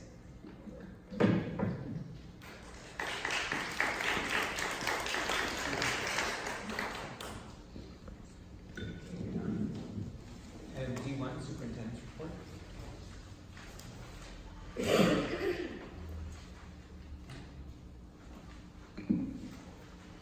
Good evening, trustees. Many things have happened in our district and the community over the past month, and I'd like to start this meeting by offering thanks to folks for the two major district functions that happened this past month. First, thank you to Trustee Blanco and Trustee Chavez, and the planning committee, Milwaukee, Barbara, and Valerie, for a super successful Children's Day. Early estimates indicate that we had over 800 attendees at this year's event. Thank you to the San Bruno Lions, Rotary, the Welch Family Foundation, and the many volunteers for supporting the event. Last week, on Thursday afternoon, we held our annual staff appreciation event, and they started off our festivities with the first, and hopefully to the annual, San Bruno Amazing Race. This was an amazing team-building activity. Congratulations to the Rolling staff for winning the Team Spirit Award and Bellwether for placing first place in this year's race. All this would have not been possible without the generous donations of our vendors, community businesses, and the Welch Family Foundation. The planning committee, Dr. Melody, Jennifer Conis, Chris Carroll, Galen, and Bonnie were amazing, and your efforts are truly appreciated. I also like to thank the San Bruno firefighters for hosting the Firefighter of the Day event that was held on Saturday, April 27th, right before the Children's Day. The event is becoming more and more popular among our children in the community. Last month, we completed the enrollment in student lottery. Notifications went out to parents regarding the wait list. I want to thank Sarah for an amazing process that was very clear, and she has a system in place now. I had a meeting with the Education Foundation regarding grant proposals for 2019-2020. I attended the El Crystal Neighborhood meeting with Stratford School representatives, and another meeting scheduled to show the community the proposed site changes. Stratford is planning to open the campus for operations beginning in the 2020-2021 school year. We had meetings with Abbott regarding partnership possibly at Parkside Intermediate School.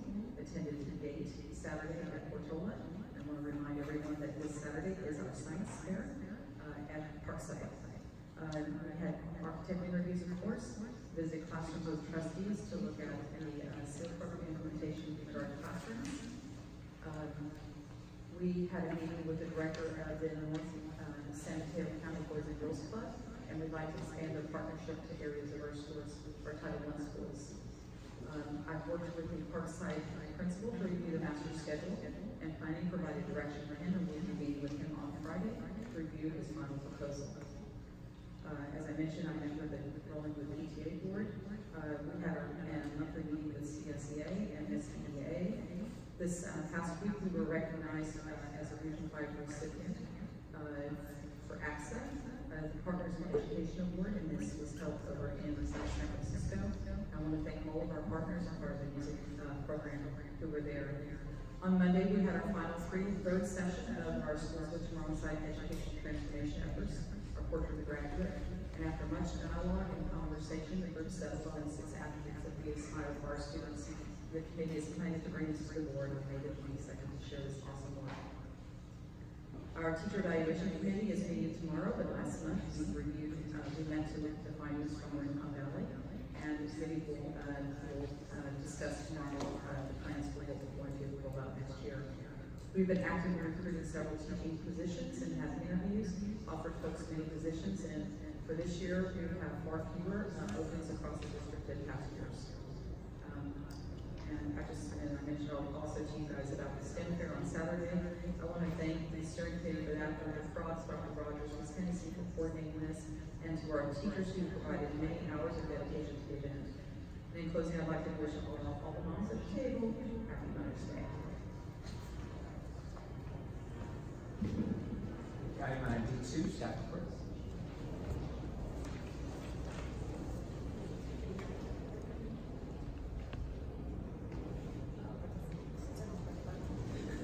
Good evening, President Martinez, trustees, Superintendent Knapp. With end of the year rapidly approaching, Ed Services is extremely busy.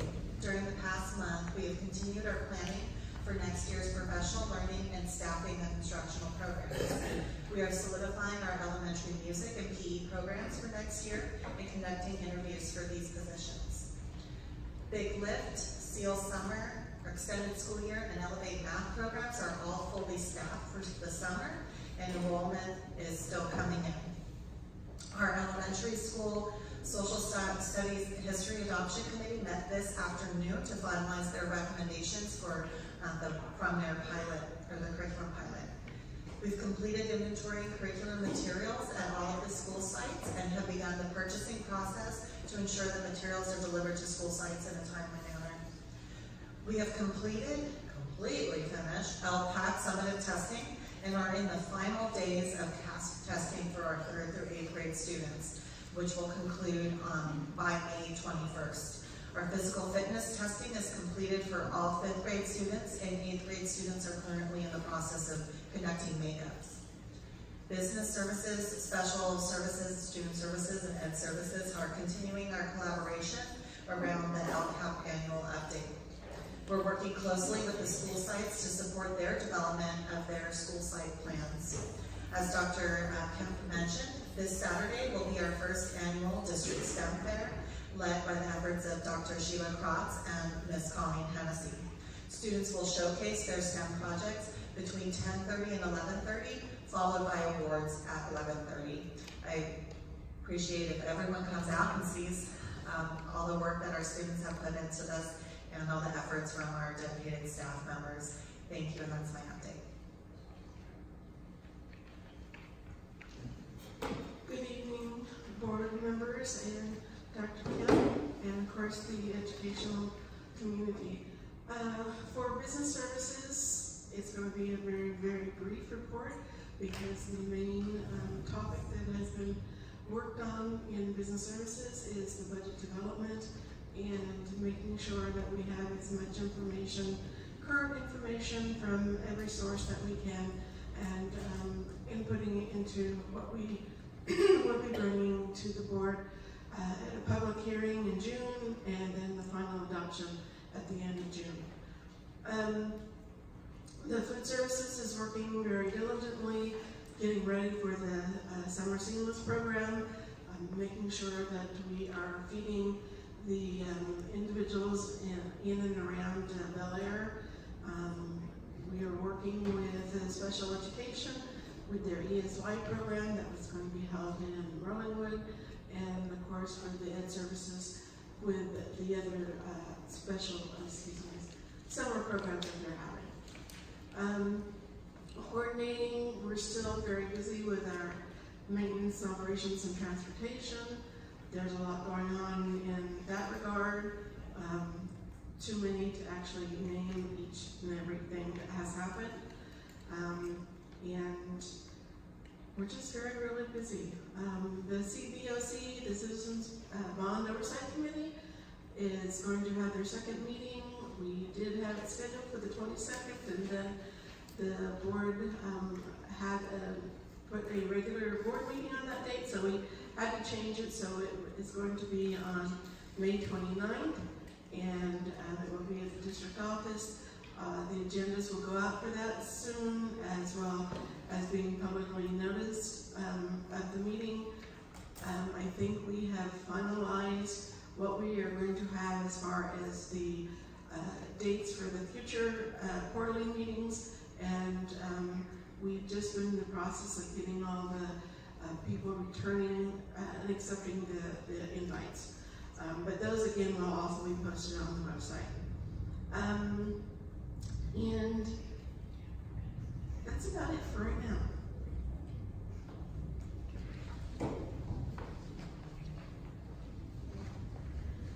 Good evening, President Martinez, trustees, Dr. Kemp. In special education services, we're working to get everything wrapped up before the end of the year. This includes preparation for articulation meetings for students who are at transition grade levels, pre-K to kinder, 5th to 6th, and 8th to 9th. In preparation for next year, we've been interviewing special education teachers, and I'm very excited about some of the candidates we've seen so far. We're going through the root cause analysis process for our performance indicator review as part of our LCAP annual update, and we'll be finalizing our PIR plan at the end of next month. In student services, as Dr. Kemp mentioned, the interdistrict lottery was held and letters went out to families notifying them of their results. We've been working closely with Ed Services, Business Services, and our data tech to finalize our CRDC report, align our district forms with Illuminate entry fields, and plan for a professional development series next year that will include office managers and parent liaisons. We're looking forward to continuing our work in both departments and having the summer to plan ways to enhance our support to staff and families.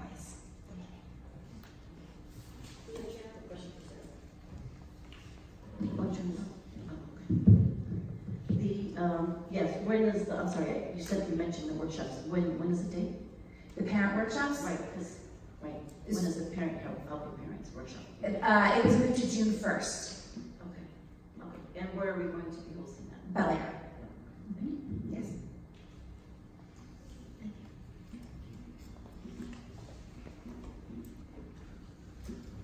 Item D3, committee reports.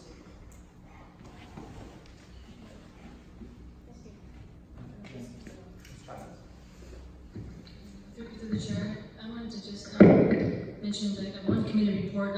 Trustee Blanco and myself were on the committee, as you know, for the Children's Day 2019. I just have to say, she did a wonderful job, fantastic. This was her 11th year putting this on. It was our 11th year. It's the district's 11th year. The district's 11th year putting this on. It was a fabulous event. For Children's Day 2020, it looks like we actually received a lot of help this year from many community members, but for in addition to the help that we received from the many community members out there serving, the San Bruno Education Foundation also wants to assist us with planning the Children's Day 2020, so Trustee Blanco and myself met with Brian last week and discussed some ideas. So I just wanted to report on that. I don't know, Trustee Blanco, do you have anything to add to that? I just wanted to say I'm just grateful for the community. I know next month we'll be giving a full report. I'll have a presentation for everyone with some beautiful pictures of our family that attended on April 27th. But it's just a labor of love, and it's grown so big through the years, and sometimes I can't quite remember the year 2014. I don't forget what year that was, but I just think I'm just grateful that the board continues to support that, and the district has embraced continuing this program here in our city. So I'm just more information to come, and the fact that the SBF wants to partner with the school district in making it bigger and better, I'm looking forward to seeing what it looks like in 2020. Just one question. You mentioned the presentation, so when would you want that? June? I think I requested that maybe 2 meetings ago to have it at a meeting, right, in June. Through the chair for June 12th, if you want to televise.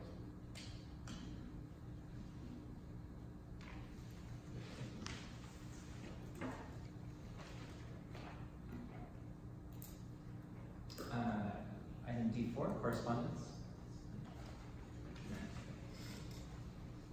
Item F2, resolution 19-0501, honoring San Bruno Park School District certificated and classified employees. So we're bringing forward a resolution this evening to the board to honor our certificated staff teacher appreciation week is May 5th through the 11th, and classified employee week is May 21st through 27th. Attached resolutions bring them forward to you for consideration this evening. Through the chair, so moved. I'll second that. Okay, so to vote, all in favor? Aye. Passes 5-0. Thank you. Item F3, declaration of need for fully qualified educators for the 2019-2020 school year. So each year, every school district has to anticipate the need to use emergency credentialed personnel for the subsequent school year. And so this annual report is required to be filed by every school district in California through the Commission on Teacher Credentialing in Sacramento. It's called a Declaration of Needs for Fully Qualified Educators.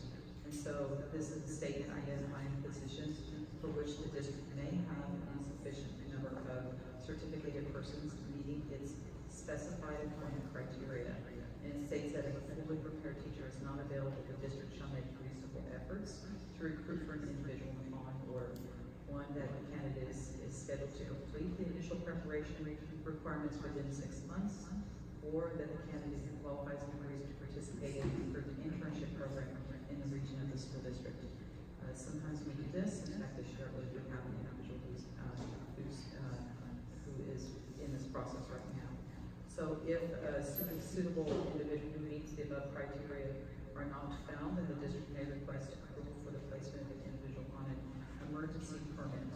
And so those are that basically is giving CPC a heads up of how many emergency permits they can expect for the subsequent year. Through the chair, so moved. Second. Any discussion? Okay, on the question, all in favor? Aye. Aye. Passes 5-0.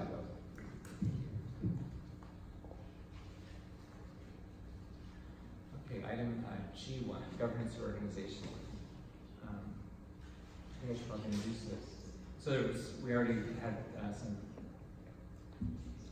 comment about the fact that this is on discussion, not for action. I'd like to make a little explanation there too. The way this was brought up in our last meeting, you can really the way it came down to how it would be presented this meeting.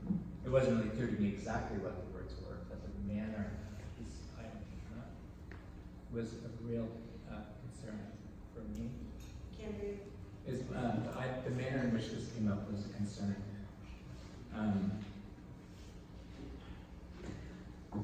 If the only question involved was, is this for action or not for action? It's missing the point of the way the board has handled itself and our commitments to working together. I was trying to take a look to see where, you can get down to things of bylaws and rules and so forth, but just coming back to the handbook, I was thinking, is there something in there that would give guidance? And it didn't have to get down far into the questions of, even what does the board commit to and stand for with each other. So it didn't get down even into the exacting rules, but came into exactly our definition, our statement and commitment under unity of purpose, which said that the San Bruno Park School District Governance Team, unity of purpose, we want to build trust and move the district forward. We want to become an effective team. We want to understand our collective responsibilities. We want to be a team with common focus, so that we are not a distraction to the district or community, but a catalyst for the focused efforts of employees. We want the community to be able to see the evidence of this focused direction. We want to be partners with the staff in positive change. We want to oversee the putting together of a first-rate program and first-rate facilities, ensuring that we continue to improve, never resting on our laurels. We want to perpetuate a legacy of positive culture as people come and go. I think I'm going to say that my feeling was that the context in which this came up at the April meeting did not comport with our commitment to those kinds of standards. So I think tonight we do have this on for discussion. If the board would wish to have this come back for action later, then I'll take direction from the board to do that. I would look to see that perhaps we would do that at the June meeting, if that's the direction. But what I would like to do is invite the board members each to make a statement as far as this goes, and actually to kind of control it a bit, because we've had some trouble with respecting each other's opinions and carrying questions forward respectfully in a way that we would expect them when we plan to come to meetings. You know, we don't look for things to go off the rails, right? So I think what I'd like to do is invite the board in the order that we take those steps. First, board members, if they would choose to make a statement. After that, I'd like, if there is any, I don't know if there are any comments from the community on this, invite that to come through. And then run through one more time and let board members build upon the statements that they've heard up to that point, and give direction on what. One of the things that I would say, for me, it's unprecedented in my experience that we would, that a district would take this action. But I think also what I would take from it too is that I would take direction in wanting to serve the board as it wishes to be served. Not the needs of just individuals. I would like to meet the needs of individuals, but also to work on the board's behalf in putting together productive meetings. So anyway, I would look to take that kind of direction, and I would look forward to continuing this. But if the board wishes to bring it back, I'd be happy to bring it back, and we will come up with another process for deliberation at that time if need be. But yeah, so anyway, I think that's a fair way at least to introduce the item. To the chair, I actually like to ask the board for us not to have discussion at this time because we did give the board president direction on when and where on the agenda to place this item. So I would like to move this topic to you said June? I'm fine with June. I don't know what we're June. I would like to. But I'd like for us just to have this discussion under action item at the next meeting. And why does it have to go, why are you asking for it to go to June's meeting? Okay, so again, this is properly agendized for tonight. We are able to discuss this, and I'm asking us to consider this as. But my original request was to put a discussion / action, and the majority of the board approved. So you were already, Kevin, you already given direction on where to place this on the agenda. Okay. If you don't believe me, you can watch the video. You watch the recording. Well, here, let me take a quick second. I've heard a couple times about the video, and again, I'll just come back to just one statement to get into this. If the takeaway from that meeting was, this is what we've got to do, the way that the manner that the meeting developed and went through was shameful, in my opinion. I think it was one of the worst meetings that I've ever attended, much less been a party to it. And I would take a certain responsibility for the fact that certain actions should have been precluded. If we're going to stop with the notion that this is where we end, and I can even see the hectoring that went on at board members. Do this.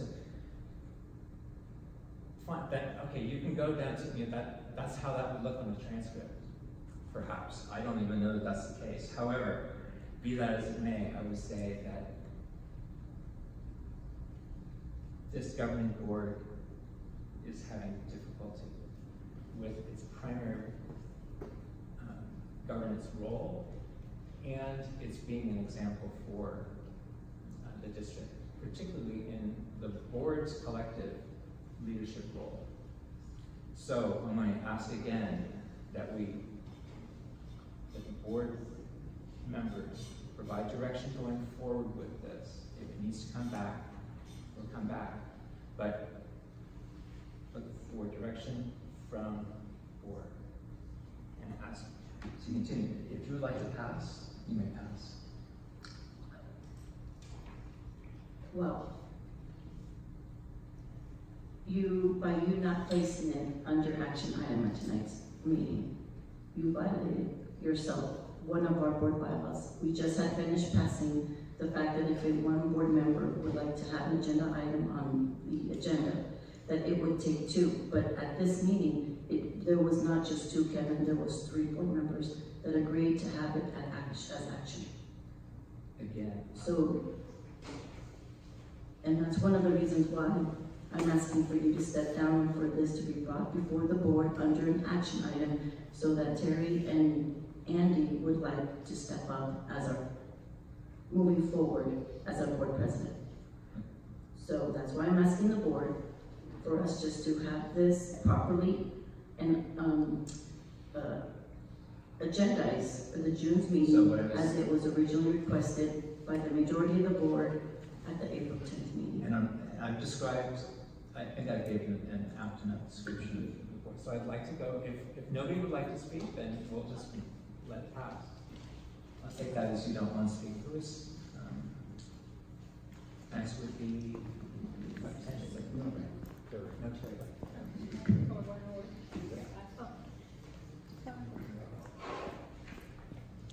Well, I jotted down some notes, but I won't read the whole thing. I thought it would be more appropriate under communications from the board, but since we're talking about the April 10th meeting, maybe now's a good time for me to address some of the concerns I have and go here and say some of my comments. I would like to provide a few comments regarding the April 10th board meeting. There were several occasions throughout the meeting where the meeting was out of control, and there was definitely a lack of respect between board members. We cannot let this occur again. Our community has elected us to be the governing board of the school district and serve our community. We cannot let the children, teachers, or our community down. I have watched portions of the board meeting video several times. I don't know why I did that, but it was several times. My concern is that two board members told each other to shut up, and nothing was said about the inappropriateness of this, other than the audience comments that were picked up in the audio feed. The board president didn't address this inappropriate behavior during the meeting or mention anything during the last 4 weeks. It's almost like it never occurred. I also do not feel it was appropriate that another board member told me, "You screwed up," followed by "You just destroyed everything," simply because I voted no on an agenda item. I also heard that the video feed from the audience, they were, well, anyways, half of you were here already, so you know what happened. We all need to be respectful towards one another. We are bound to disagree with one another, and we need to respect each other's differences of opinions. When I repeated part of what was said to me, the video shows President Martinez holding up his hand towards me to stop me from talking. Instead of addressing inappropriate behavior, it seems like there was an attempt to silence me. Neither the superintendent nor the board president nor the board member that made that statement has mentioned anything to me regarding this incident. It's been 4 weeks. I just feel like we can't simply ignore what occurred. It is critical that we remind each other that we should not berate each other or talk condescendingly towards one another for the positions we take when we are voting. I really want to apologize to the community for that meeting that we had on April 10th. I feel like we owe the community, we did a disservice to the community on April 10th amongst the arguing that occurred. And we need to have respectful board meetings. I appreciate that Trustee Mason has said that. That's in video 4. Trustee Mason had said, he kind of said to the community that we need to have respectful board interactions up here, and we need to all get along. We're working together side by side along with staff as well, and I just wanted to make those comments.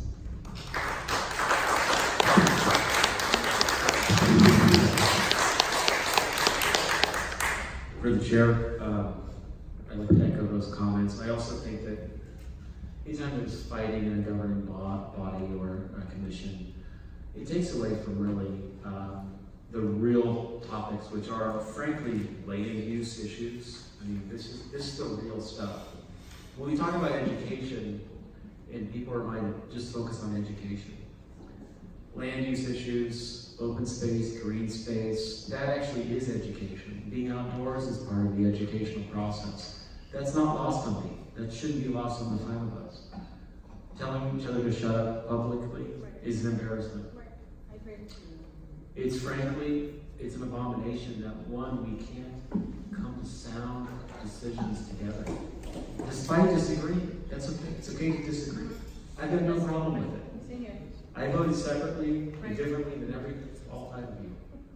And I'm okay with that. It's also time, right? So the June next meeting, I publicly am going to tell you I'm in St. Louis June 12th. I can't be here. I'm just letting you guys know that we went into this board reorganization and we're going to fight this and that way. We're going to argue. There's no place for it. We're all busy adults. We all should respect staff and still ask financial questions, but respect staff. We should respect each other. It's really about the future. I mean, we talk about land use issues. These are the real issues. The stuff we should be talking about. Thank you.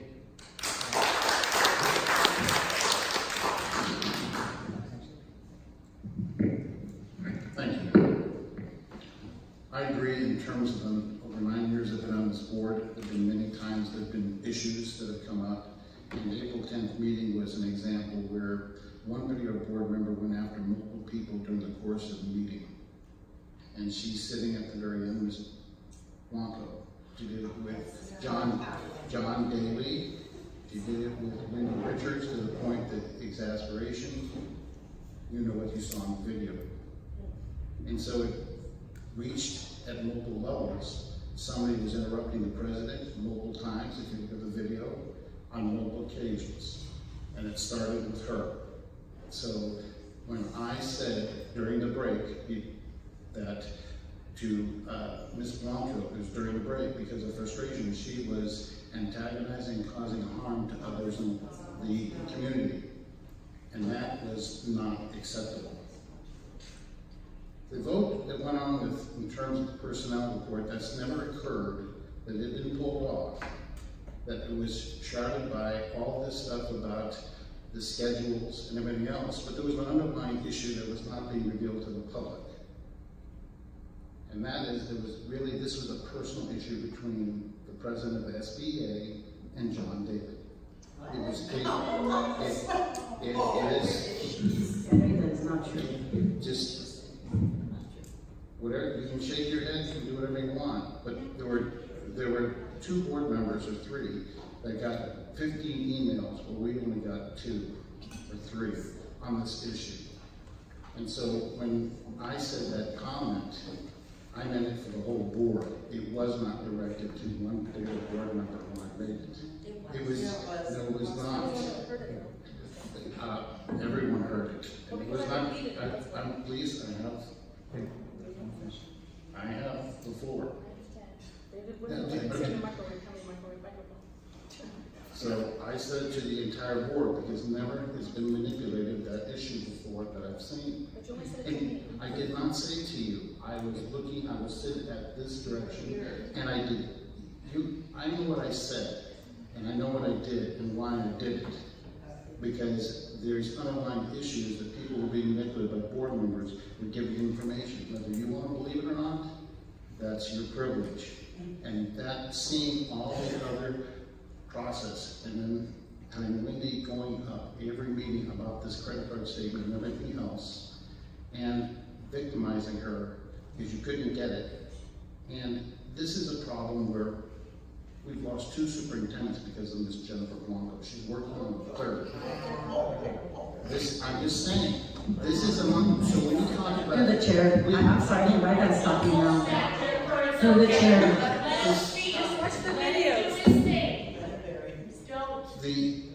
The issue is really basically getting to this whole point about providing honesty and integrity and not having all these things going behind closed doors and making, basically creating a system or an atmosphere of mistrust starting before the board meetings, whether it involves other community groups that have various interests in this process and how they're trying to manipulate certain board members. And that is whether you look, this is what I've seen. I'm a pathologist. I see diseases and things that go on. And this is not new, okay? I want these board meetings to be looking at the goal of making sure that all children meet the standards that the state. This is the critical issue, not these adult issues that are creeping into it by other people and other groups. People can shake all their heads they want, but that is the problem that we have on school boards. It becomes politicized and not addressing the needs of those children. Really address them and look at the issues that are critical to this. And so this becomes important that if you have signed this governance handbook and you're not practicing it, then that is a problem. Because no governance team will be functional in this state of matter. And so moving forward, reorganization, You really have to look deep inside you and say what the real issues are and how one person can really cause mayhem at multiple levels. Thank you. To the chair. No, let's go it's for my public time. comment. We'll come back. It's public comment? We'll come back. Yeah, so we have Dr. Sandra Perez.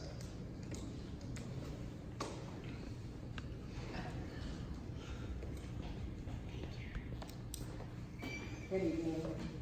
I watched the video from the last meeting, and Henry, boy, you're really doing revisionist history here because you told Jennifer to shut up, and that was so disrespectful. And maybe she should have responded the same back to you, but boy, oh boy, were you disrespectful. And you're talking about people like infiltrating, like the Illuminati going on here. At one meeting you brought up San Bruno now is influencing people on this board. San Bruno now, all it is, it's a website. That's all it is. It's a bunch of residents who want but better for their community. We're interested in our children. We volunteer in the community. We go to city council meetings. We have a vested interest that everybody does well. And I don't see you representing that at all. And Jennifer, I apologize for what he has said to you tonight. Thank you.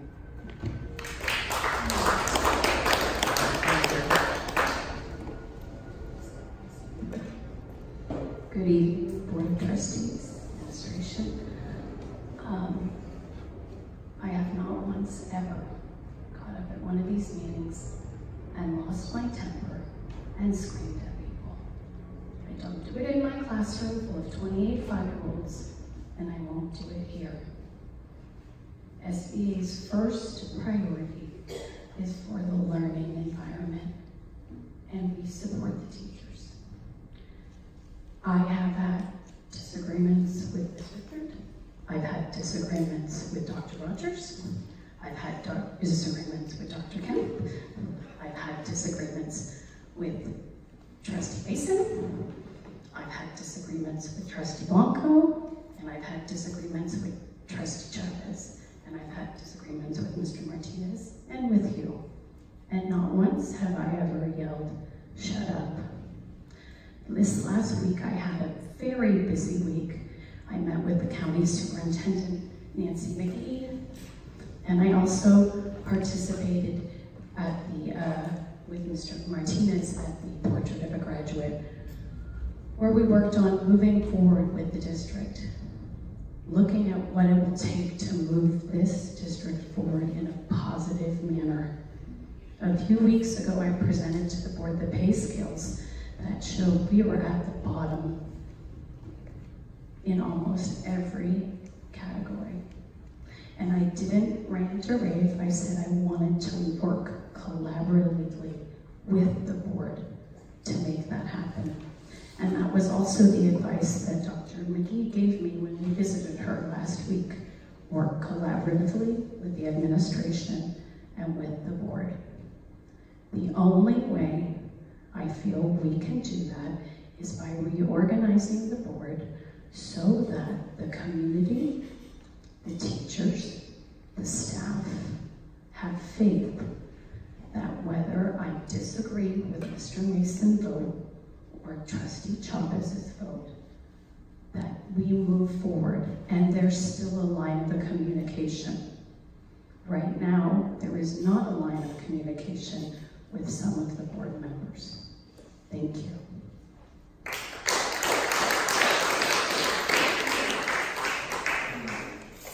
Nancy Krause.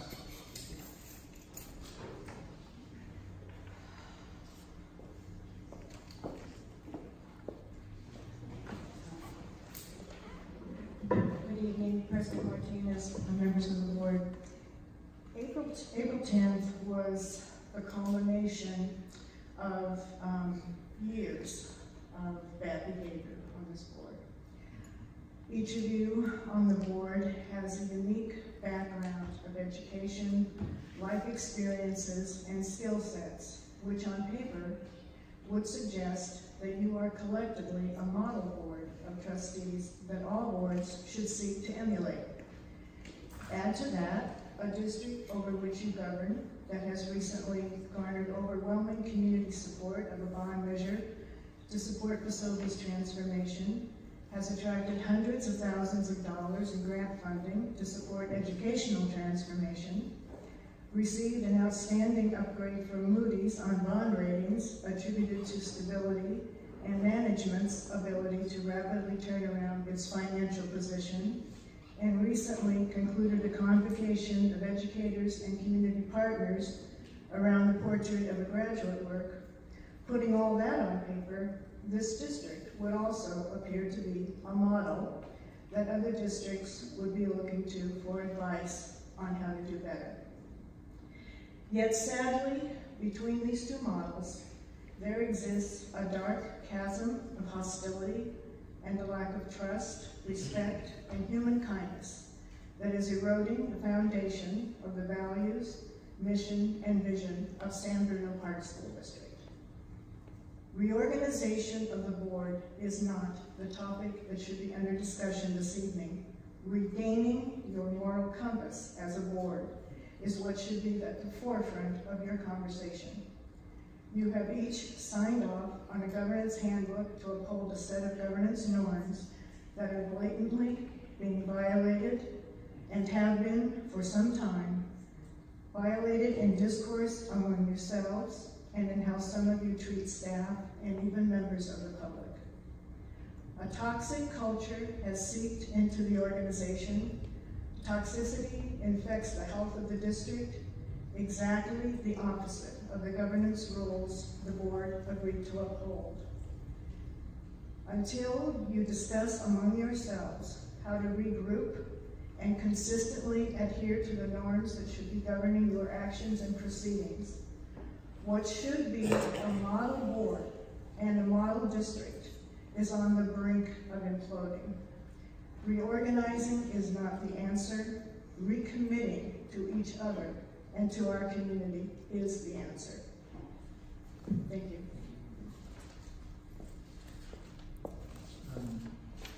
So again, I'd like to invite and also from that, I would just like to know from you what you'd like to do in terms of moving forward with this item. To the chair.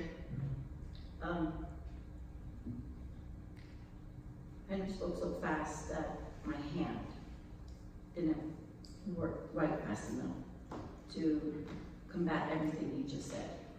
But I will start by saying that the reason why I am requesting to recall Kevin Martinez as our board president is for, first of all, I find you, Kevin, to have lacked the leadership that you need to serve as our board president.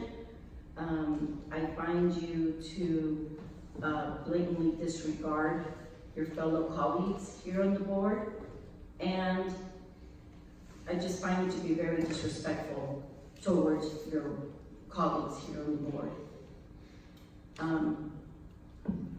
And the fact that I find that Kevin has a lack of leadership here to serve as our board president. We have, as in the beginning of the meeting, he introduced Gina Beltramo, who's here serving as, I'm assuming, to his advice or mentor. I don't know honestly why we were not shared with why she's here, but I do find the fact that we are, I find her presence here and her attendance at our meetings just an unnecessary expense to the district because of Kevin's lack of leadership serving as our board president. I find it very detrimental and that he's serving as our board president, and we do need to reorganize ourselves. A reorganization of a governance team does happen. As I mentioned at the meeting, at the April 10th meeting, I did contact CSBA, and this does happen. There are situations that boards do need to reorganize themselves mid-year. I do feel that if either one of my colleagues, Terry or Andy, would like to serve as our board president, I do feel that there would be, that we would trust, that there would be some level of trust amongst the board members here. So I did also email Kevin and Stella requesting certain information on how much Gina Beltran's attendance is costing the district. The other question I had was, how many meetings is she going to be attending at these meetings? And I do remember when I did call her out at the meeting on the 24th, because she was an unfamiliar face, and I do have history of calling people out, welcoming them to our board meeting.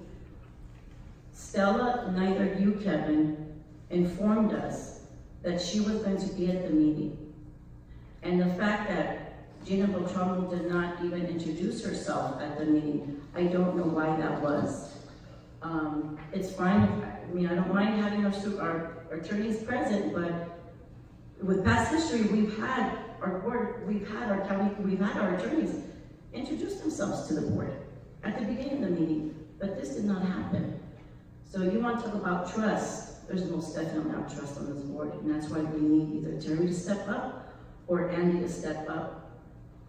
When I present things to the board here and to the community, believe me, I don't pull it just from anywhere. I do my research, I call the people I need to call, and I come here empowered with the information and to share the knowledge that I learned through my research and calling either CSBA or CDE, and I share it with my colleagues. So I'm not making this stuff up as I'm going along. So I'm not even gonna address all of your accusations, Henry, because I find it a waste of my time. And I appreciate you all, you know, being here and telling me it's not worth it, and you're right, it's not. And then Nancy Krause, you mentioned the moral compass. I agree with you. I think we do need to come back to that and really see what that's going to look like moving forward, but we need to do that reorganizing ourselves, and we do need we need a different board president. So again, I'm going to ask again to table it for the next meeting. Andy just mentioned he's not present at the 22nd meeting, neither June 12th.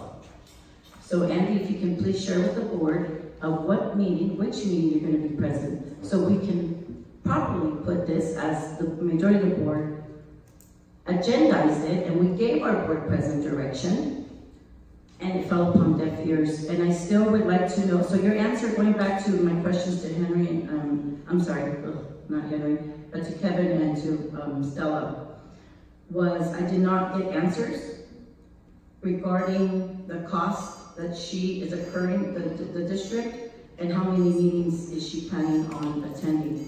The response I did receive was that we did adopt their contract at some meeting, but that's not the information I asked for. So if you could still please provide that to me, I'd be really, I'd be happy to see that information so I can do my own accounting. I guess I have to figure it out because you didn't answer my question. So if you can please, Andy, because we need to take this to a vote. Can you share with us? Wait 1 second. I guess someone was up. I'm asking him. So if you can, please. So I can't make June 12th, but I'll go at these other dates. But you already mentioned you can't make 22nd. I may be able to make it. Okay, so Right. move on now. Okay. Terry. Any more comments? What would you like? Oh, no more. So what would you like to do? And for the chair, Kevin, in speaking with CSBA, this action can also be taken at a special board meeting.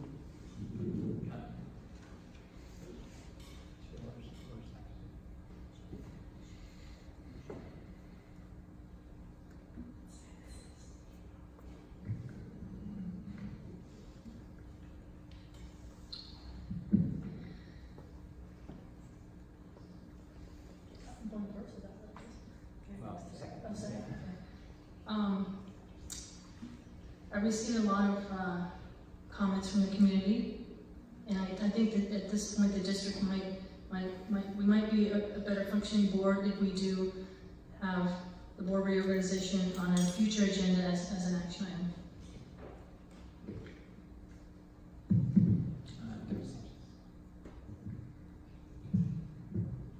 I think what Nancy Krause has provided in terms of reconnecting and addressing that issue is more important than reorganization, because no matter who the president is, that if there's any disagreement with that with another board member, they'll take issue, and the same process will occur in different ways.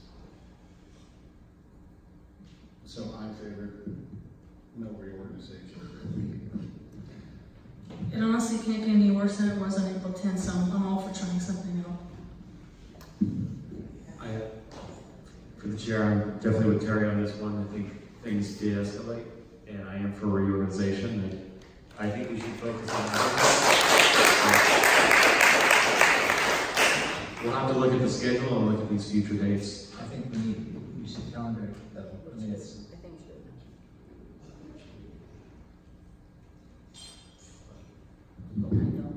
Can you zoom in the way Henry does at our meetings? No. If you can't be there, or even to I think maybe call in? Maybe the 26th.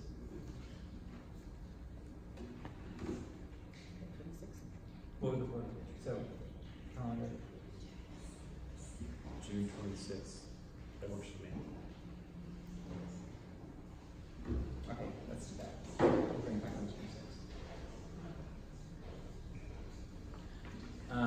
I guess one conflict to make just exists is the takeaways from the April 10th meeting. If there were elements that that board members would provide to me to conduct things differently, I would be receptive to that. I think when there are things that are, if people felt that I was participating in something disrespectful, then I would apologize for that. That's never been my intent in any of the times that I've been here. However, one of the things I think was important, I think it goes to our asking of county council to be here, is that the district, in my estimation, and I think even beyond the district itself, the behavior has put the district at risk, not just for the conduct of meetings and the integrity in which we would want the proceedings of the board to be taken on. But there's another level too, where I think it's actions at the board table, but also otherwise at other times within the district has been disruptive of the normal operations and what employees of the district have a right to expect as a respectful environment. I think that's been on display. It was, I believe, at the April 10th meeting and before. It was actually, I believe, on display at the last meeting. There was a characterization made about how corporate settings work. And I found it to be absolutely the opposite of what is true.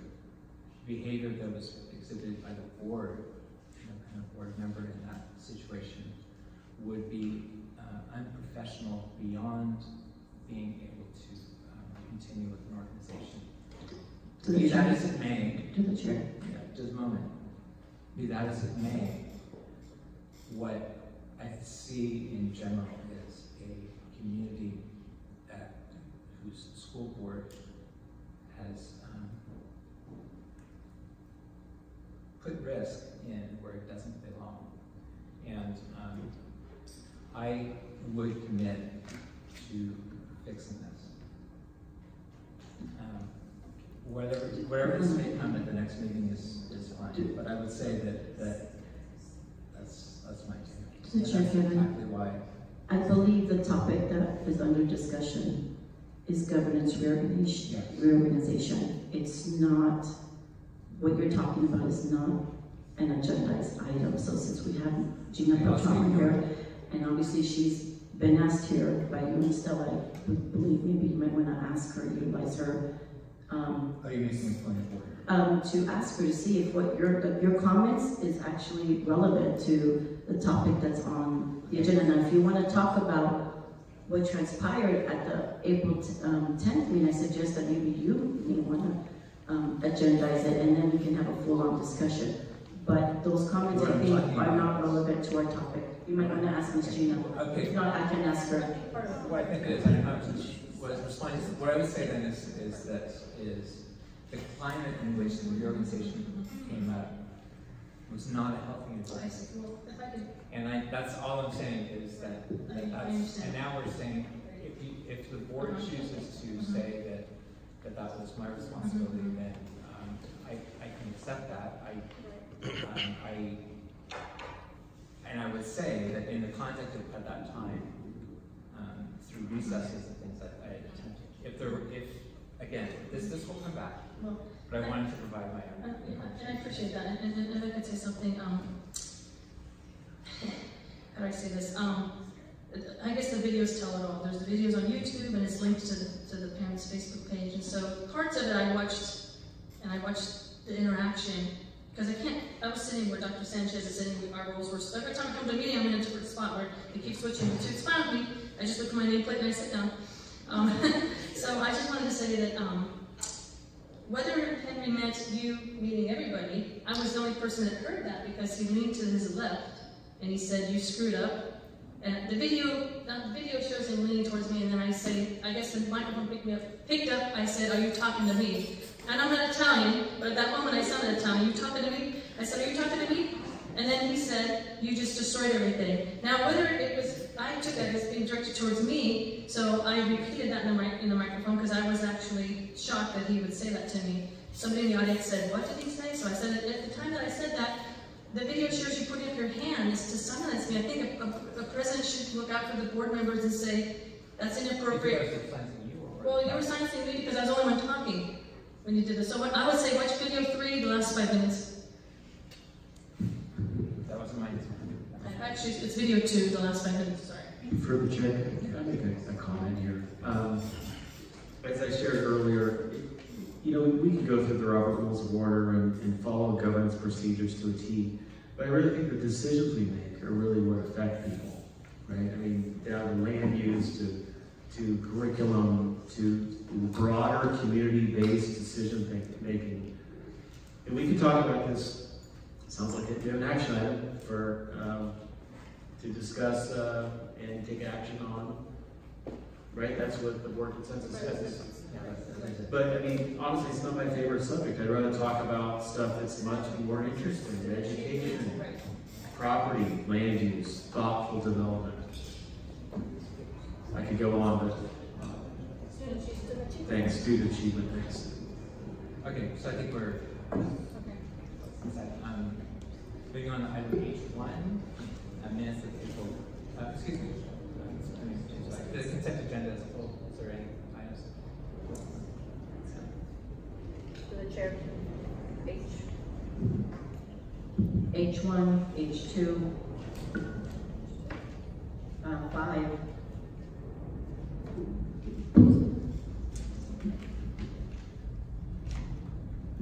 Through the chair, make a motion to pass the rest of the remaining part of the agenda. I'll second that. Okay, all in favor? Aye. Aye. Aye. Okay, so that's the balance of consent agenda was numbers 3, 4, 6, and 7. So item H1 is minutes of April 10th, 2019 regular board meeting. Is there a comment on that? Minutes.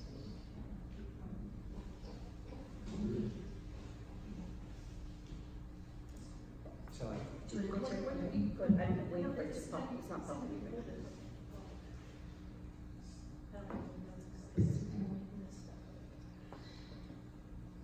I reviewed the minutes from the April 10th meeting, and it's just, we can't reiterate 4 hours of YouTube videos, but I do just think in general, a lot is left out of the minutes, and I think something needs to be said in there as far as the board interaction, the lack of respect towards one another. I'm not saying that we should put in there quotes, what was said to me, what was said to this trustee. I just think somewhere, if you read the minutes, it looks like we just had a regular meeting. We might have disagreed with one or two things, but I think we can, I don't know, I just don't feel comfortable with the way the minutes are currently. I'm not saying we should put in everything that's said, because you can't put 4 hours of a meeting into the minutes, but when I read the minutes, if you read the minutes, you wouldn't even understand why we have council here, but we have council here because of what happened on April 10th. Thank you. Through Chair. Yes. So to clarify, am I letting Gina during the minutes or to reflect the actions that the board took in the meeting? And so the summarization of the conversations and such are not generally put into the board minutes as they are to reflect the actions that the board takes. Our Jennifer here has been trained on how to prepare minutes and follows this protocol.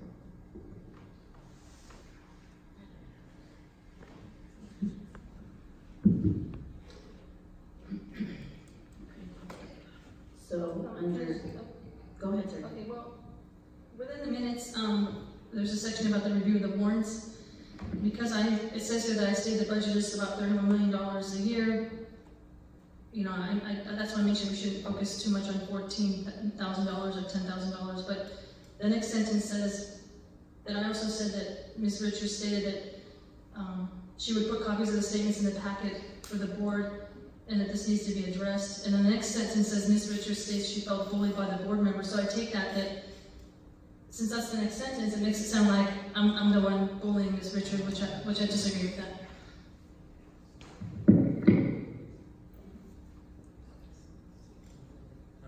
Terry, you done with your comment? I'm done. Thank you. Sorry. Okay. So in regards to review of the warrants, Point of order, we have H1 that we have to pass that before we want to the warrants. you can pull H1s again. I'm the one who pulled it out. I haven't said anything about it. But we're talking about the minutes. I'm talking about the minutes. So under review of warrants, it says there that Ms. Blanco stated she would like to see copies of credit card statements at each meeting. I don't recall I said I would like to. I have in previous meetings have shared with the board, with the community, that if we're going to truly be transparent with our public dollars and the way that this district is utilizing that district credit card, that the credit card need to be included with the warrants in the board packet. That's what I've said. So I am requesting to have these minutes amended and brought back at the next meeting so that I can see in black and white that these amendments were actually made. The other thing here, it says, Ms. Richards stated she felt bullied by board members.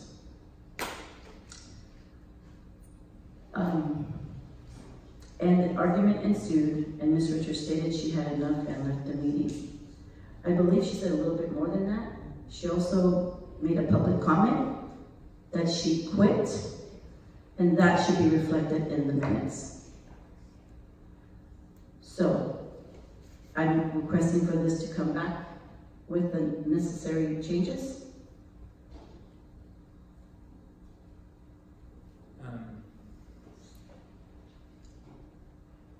Listen, I don't know if we have clarity on what. Hold on, Kevin, I'm not done yet.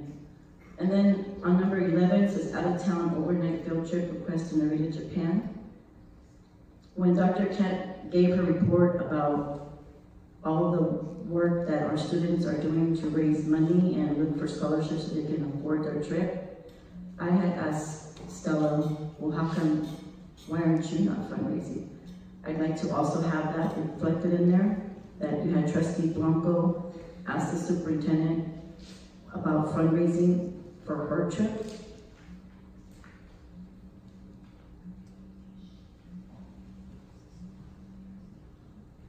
That's a joke. So if we can have these amendments made and brought back to the May 22nd meeting, please.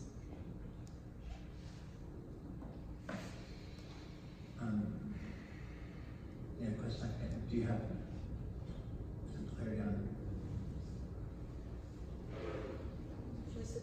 Should we send an email with our? I can do that as well. But no. Well, I don't know why you're asking Stella for clarity. I'm giving direction.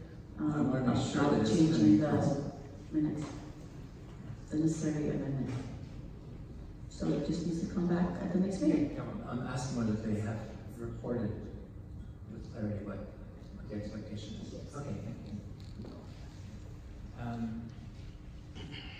Okay, so the minutes of this meeting will come back. Minutes of April 24th, 2019.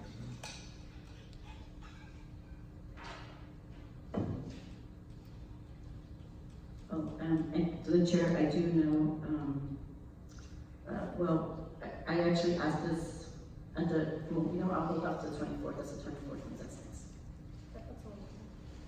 I called that, I pulled that one out too. Okay, so, well, on, so you're saying that? My next comment is actually, my comment I'm about to make actually is for the next agenda minutes. You're saying that H2 is all right, is that? No, I pulled that one out too. No, there's some discrepancy in that one too. So I'm asking you to clarify. I'm getting there.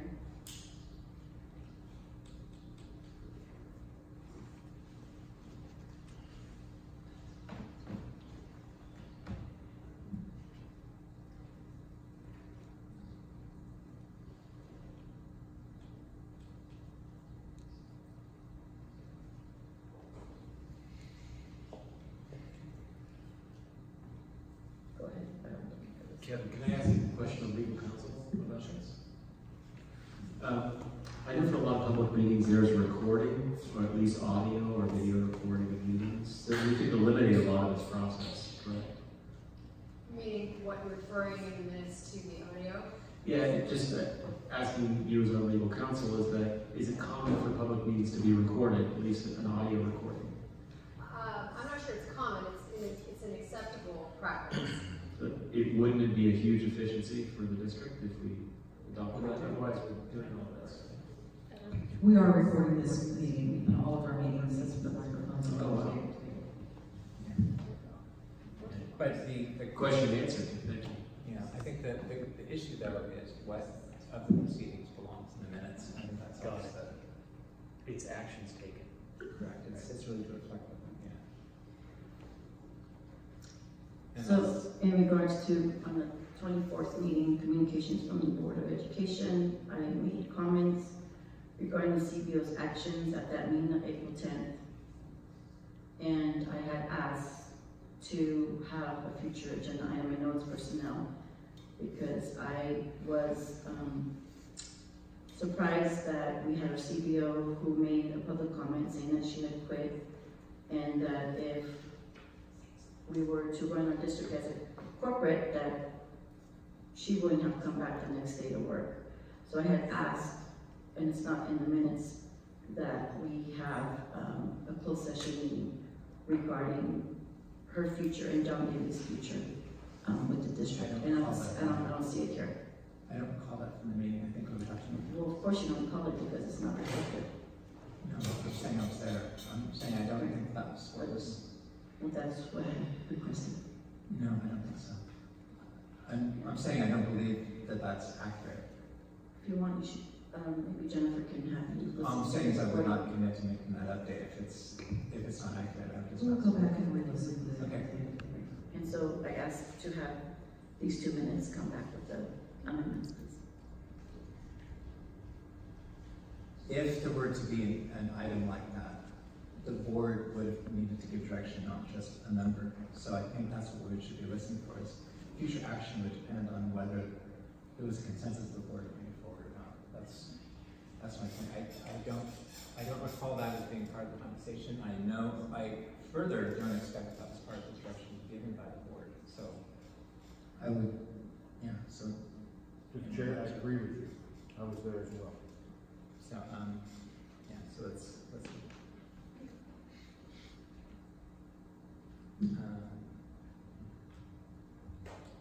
okay, is that it for, move on to, H2 will come back, move on to H5, at once.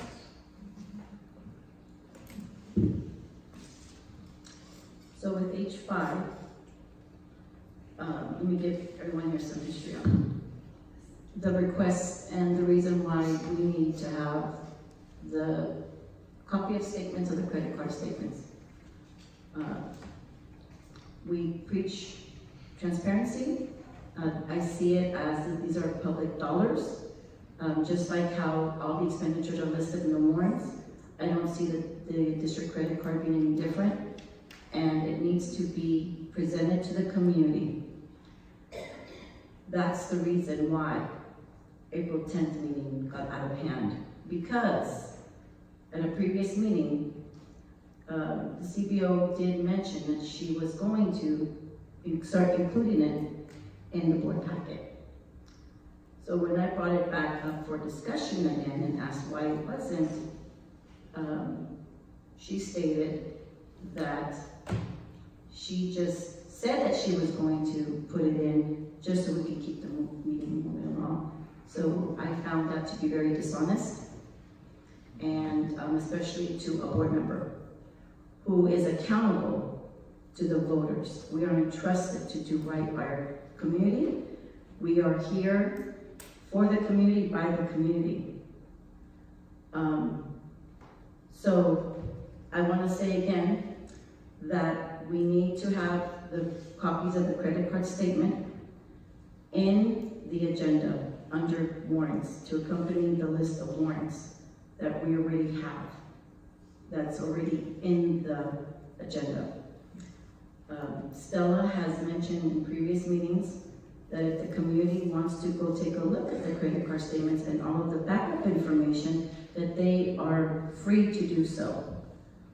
But it was brought to my attention today that we did have a committee member that went in to request this information, but this person was turned away with information that they needed to submit documentation, and that within 10 days we're going to adhere to the Public Records Act, which is fine. But I just feel that our superintendent has made it seem so easy to go in and request this information. If this was the original intention of our superintendent, then I feel that she should have stated that in previous meetings when welcoming the community come to the district office and review this information. I know, Andy, you have mentioned that you don't want to cause any more work to district staff regarding the credit card statement. I have 2 copies with me tonight. This is March 2019. I actually went because I was interested to see what the process of a community member would go through in doing their own level of research. Doesn't take much time. I truly recommend the community to do so. Just make sure you have to submit to the superintendent and the CBO that you're requesting the information, and within 10 days they need to respond to you when the information is ready for you. So I'm going to pass this on to Andy and to my colleagues who may have not seen the credit card statement. The account number is redacted, so no need to worry about taking the account number down. But this is all that I request that we need to have included in the board packet. Because I know Andy had shared concerns that it's going to be so much work, but it's not, it's just 4 pages. Okay, let's. I'm repeating what Andy's concerns were. You've already. Okay. So now it's time to move on. So I'm passing that along to you guys to see that in fact it's not. Okay. Here's how we'll do this. We'll have this see, come back to me. I'm sharing with you guys because I know you guys have not gone and done the level of research that I have. Again, so I'm just sharing with you guys and now that it's I'm talking about I'm sorry, forward. Kevin, hold on. that it's Finish not going to be a lot of work on district staff. I've already said that, and now what I'm saying is that we will put this on. This is not, the warrants are the checks that are issued. You want the backup information, which is different. I had a very... Would you please not interrupt me? No, I don't want you to misunderstand. Please not interrupt me. Please not interrupt me. You're what not, I'm saying you're not is, understanding. I am understanding, but you're not letting me speak. So what is it you're saying? So what I will say is, the board has not, prior to this, given direction that it wants original documents of the district brought forward to this item in the way that you've consistently advocated for it. I understand that you sincerely believe this yourself, but I've not seen the board yet take action or provide consistent consensus that the staff should make this what they do. So, what I'm going to suggest is that we just bring this forward as an agenda item on whether to proceed with this practice in the future, and we'll do it the way it should be handled when there's a persistent question like this coming forward. Well, Kevin, if you felt so strongly as you do, then maybe you should have put that as an agenda item prior, but you have Again, not. what I have said is the board has All not I'm saying, given but direction to okay, do but this. Kevin, let me ask you this, but why does it take for us to take action on this when these are public dollars and our community has a right to see our expenditures? That's not on the agenda now. But why is it that your hesitation is that you're trying to stop a board member from gathering more information to supply this information to the community?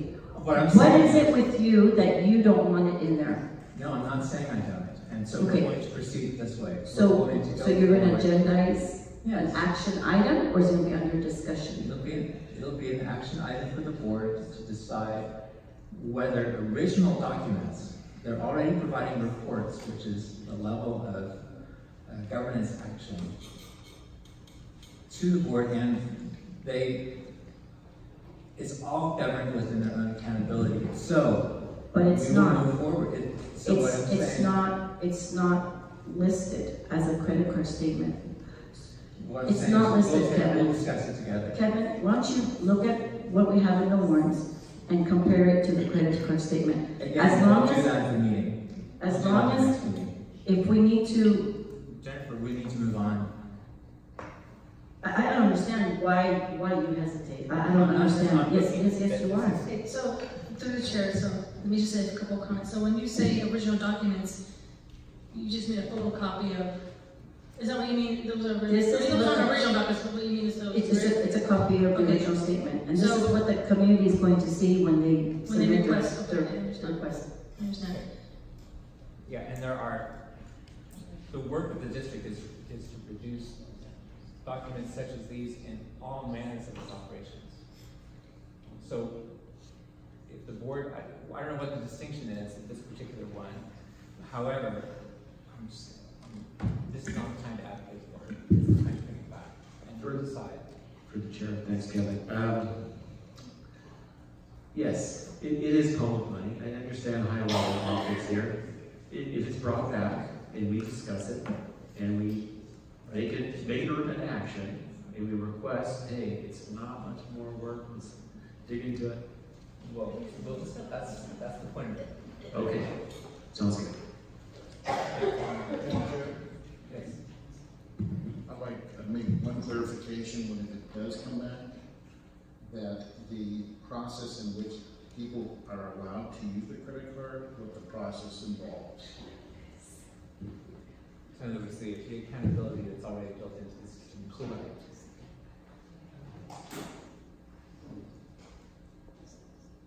Okay, yes, that'll give it context, and I think if we could actually include, I think there was reference to those accountability that comes through the county office's oversight as well. So we can summarize that. Thank you. So, if we could take action on item H5. that they've reviewed. I believe the statement would be that the warrants have been reviewed. So moved through the chair. Second that. All in favor? Aye. Aye. Opposed? No. It passes forward. Communications from the Board of Education, item I. To the chair.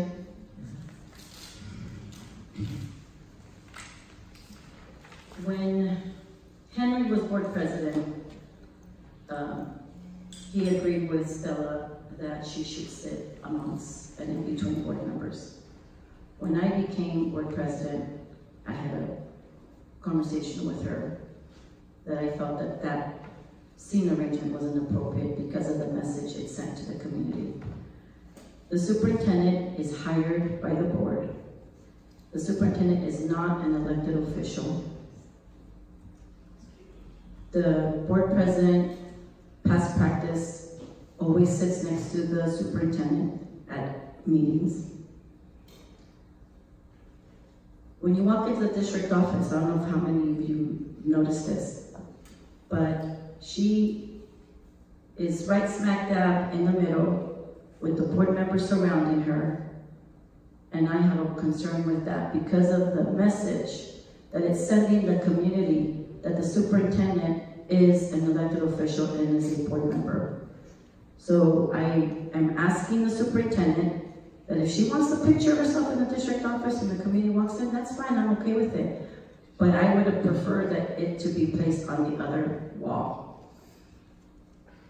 It sends the bad message to the community.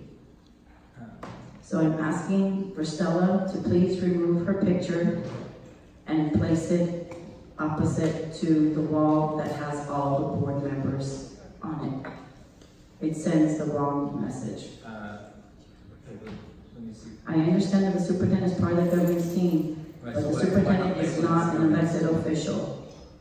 So why not just label it governance team? No, because Stella's only been here not even 2 years. Dr. Hutt was here 13, and prior to that, that was Donna Elder. I don't recall how long she was here. And then Dr. Dawn was here before Dr. Elder. None of those superintendents ever had a picture up on that wall. But if Stella, being superintendent that she is, wants a picture, I'm fine with that, but I would prefer, because of the message it sends to the public and to the community, to the voters, that her picture be placed across from the board.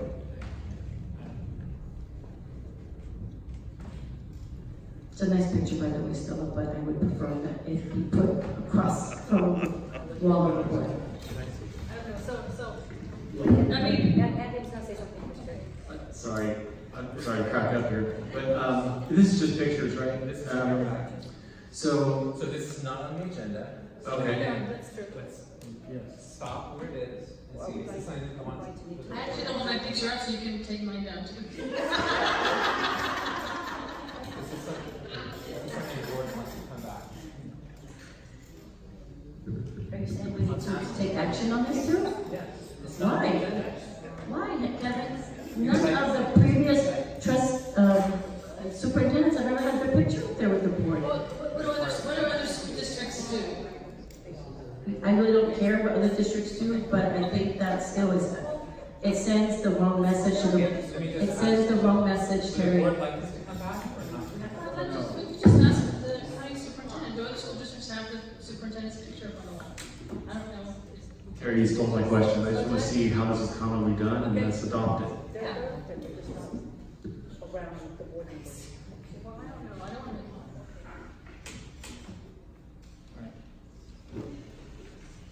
So, the board wants us to. Well, I think Trustee Mason agrees with me. I mean, this is, what do other school districts do? And then let's just move on. I mean, we have a lot of important things to discuss, but I just wanted to put that out there. What do others, just because Dr. Hutt and Miss Olson and the predecessors didn't have their photo up there, I think we just need to find out what do other school districts. It's not on the agenda. I know it's not on the agenda now. So let's, and at the risk of getting blamed for not talking about student achievement and land use, etc., I want to move this forward. Okay. So, are we going to bring this back or are we going to drop it? I know you want it to go forward. you like this to come back? No, I think we should, listen, staff can figure this out where the pictures go. I don't think, let's not bring it back. Putting it up, so let's. But I want mine down. Are they labeled? Look, I don't want to make a joke of this. I'm asking, you're asking to drop it. Agendize this, let's drop it. You're okay with still this picture behind me? Yeah. Well, If it's board properly members? labeled, can you guys just rewrite some pictures? I mean, do we? We don't have to discuss this further. Yeah. No, So it's not drop it. important. That's the takeaway from this. Any other communications? Word on it?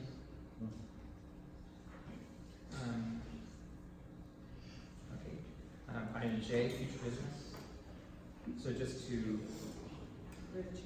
Yes. I do want to, at the last board meeting, we didn't get it on the future business first time, but we did have the California Schools and Local Communities Funding Act of 2018, the schools and communities first resolution. So we'll be bringing it back later Okay. in a couple of months. And so our To the chair, I would like to invite the gentleman who wasn't asked to come at the previous meeting when questions came up. Okay, About the yes. School and Communities Act, right? That's right. Yeah. That's right. Absolutely, Yeah. yes. Okay.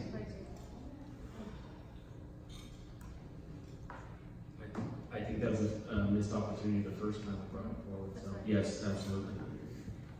I think we should have Okay, so we have future, school friend, any other agenda items? Children's Day and PK. And when? So we have already scheduled for June, the June 12th meeting, and Children's Day, I think we just discussed, and bring it also on June 12th.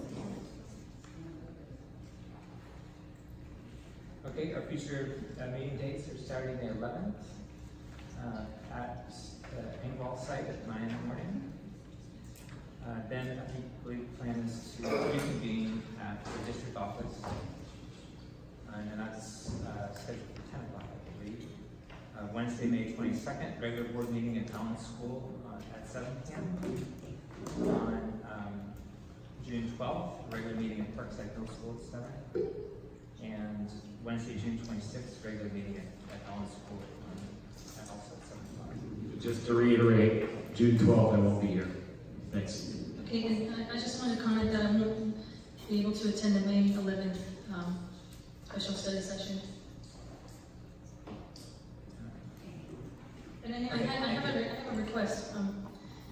For the May 11th meeting and the May 22nd and the June 26th, can we put that on the district's calendar of board meetings? Because there's a nice list of the next 20 meetings, but these three are not included.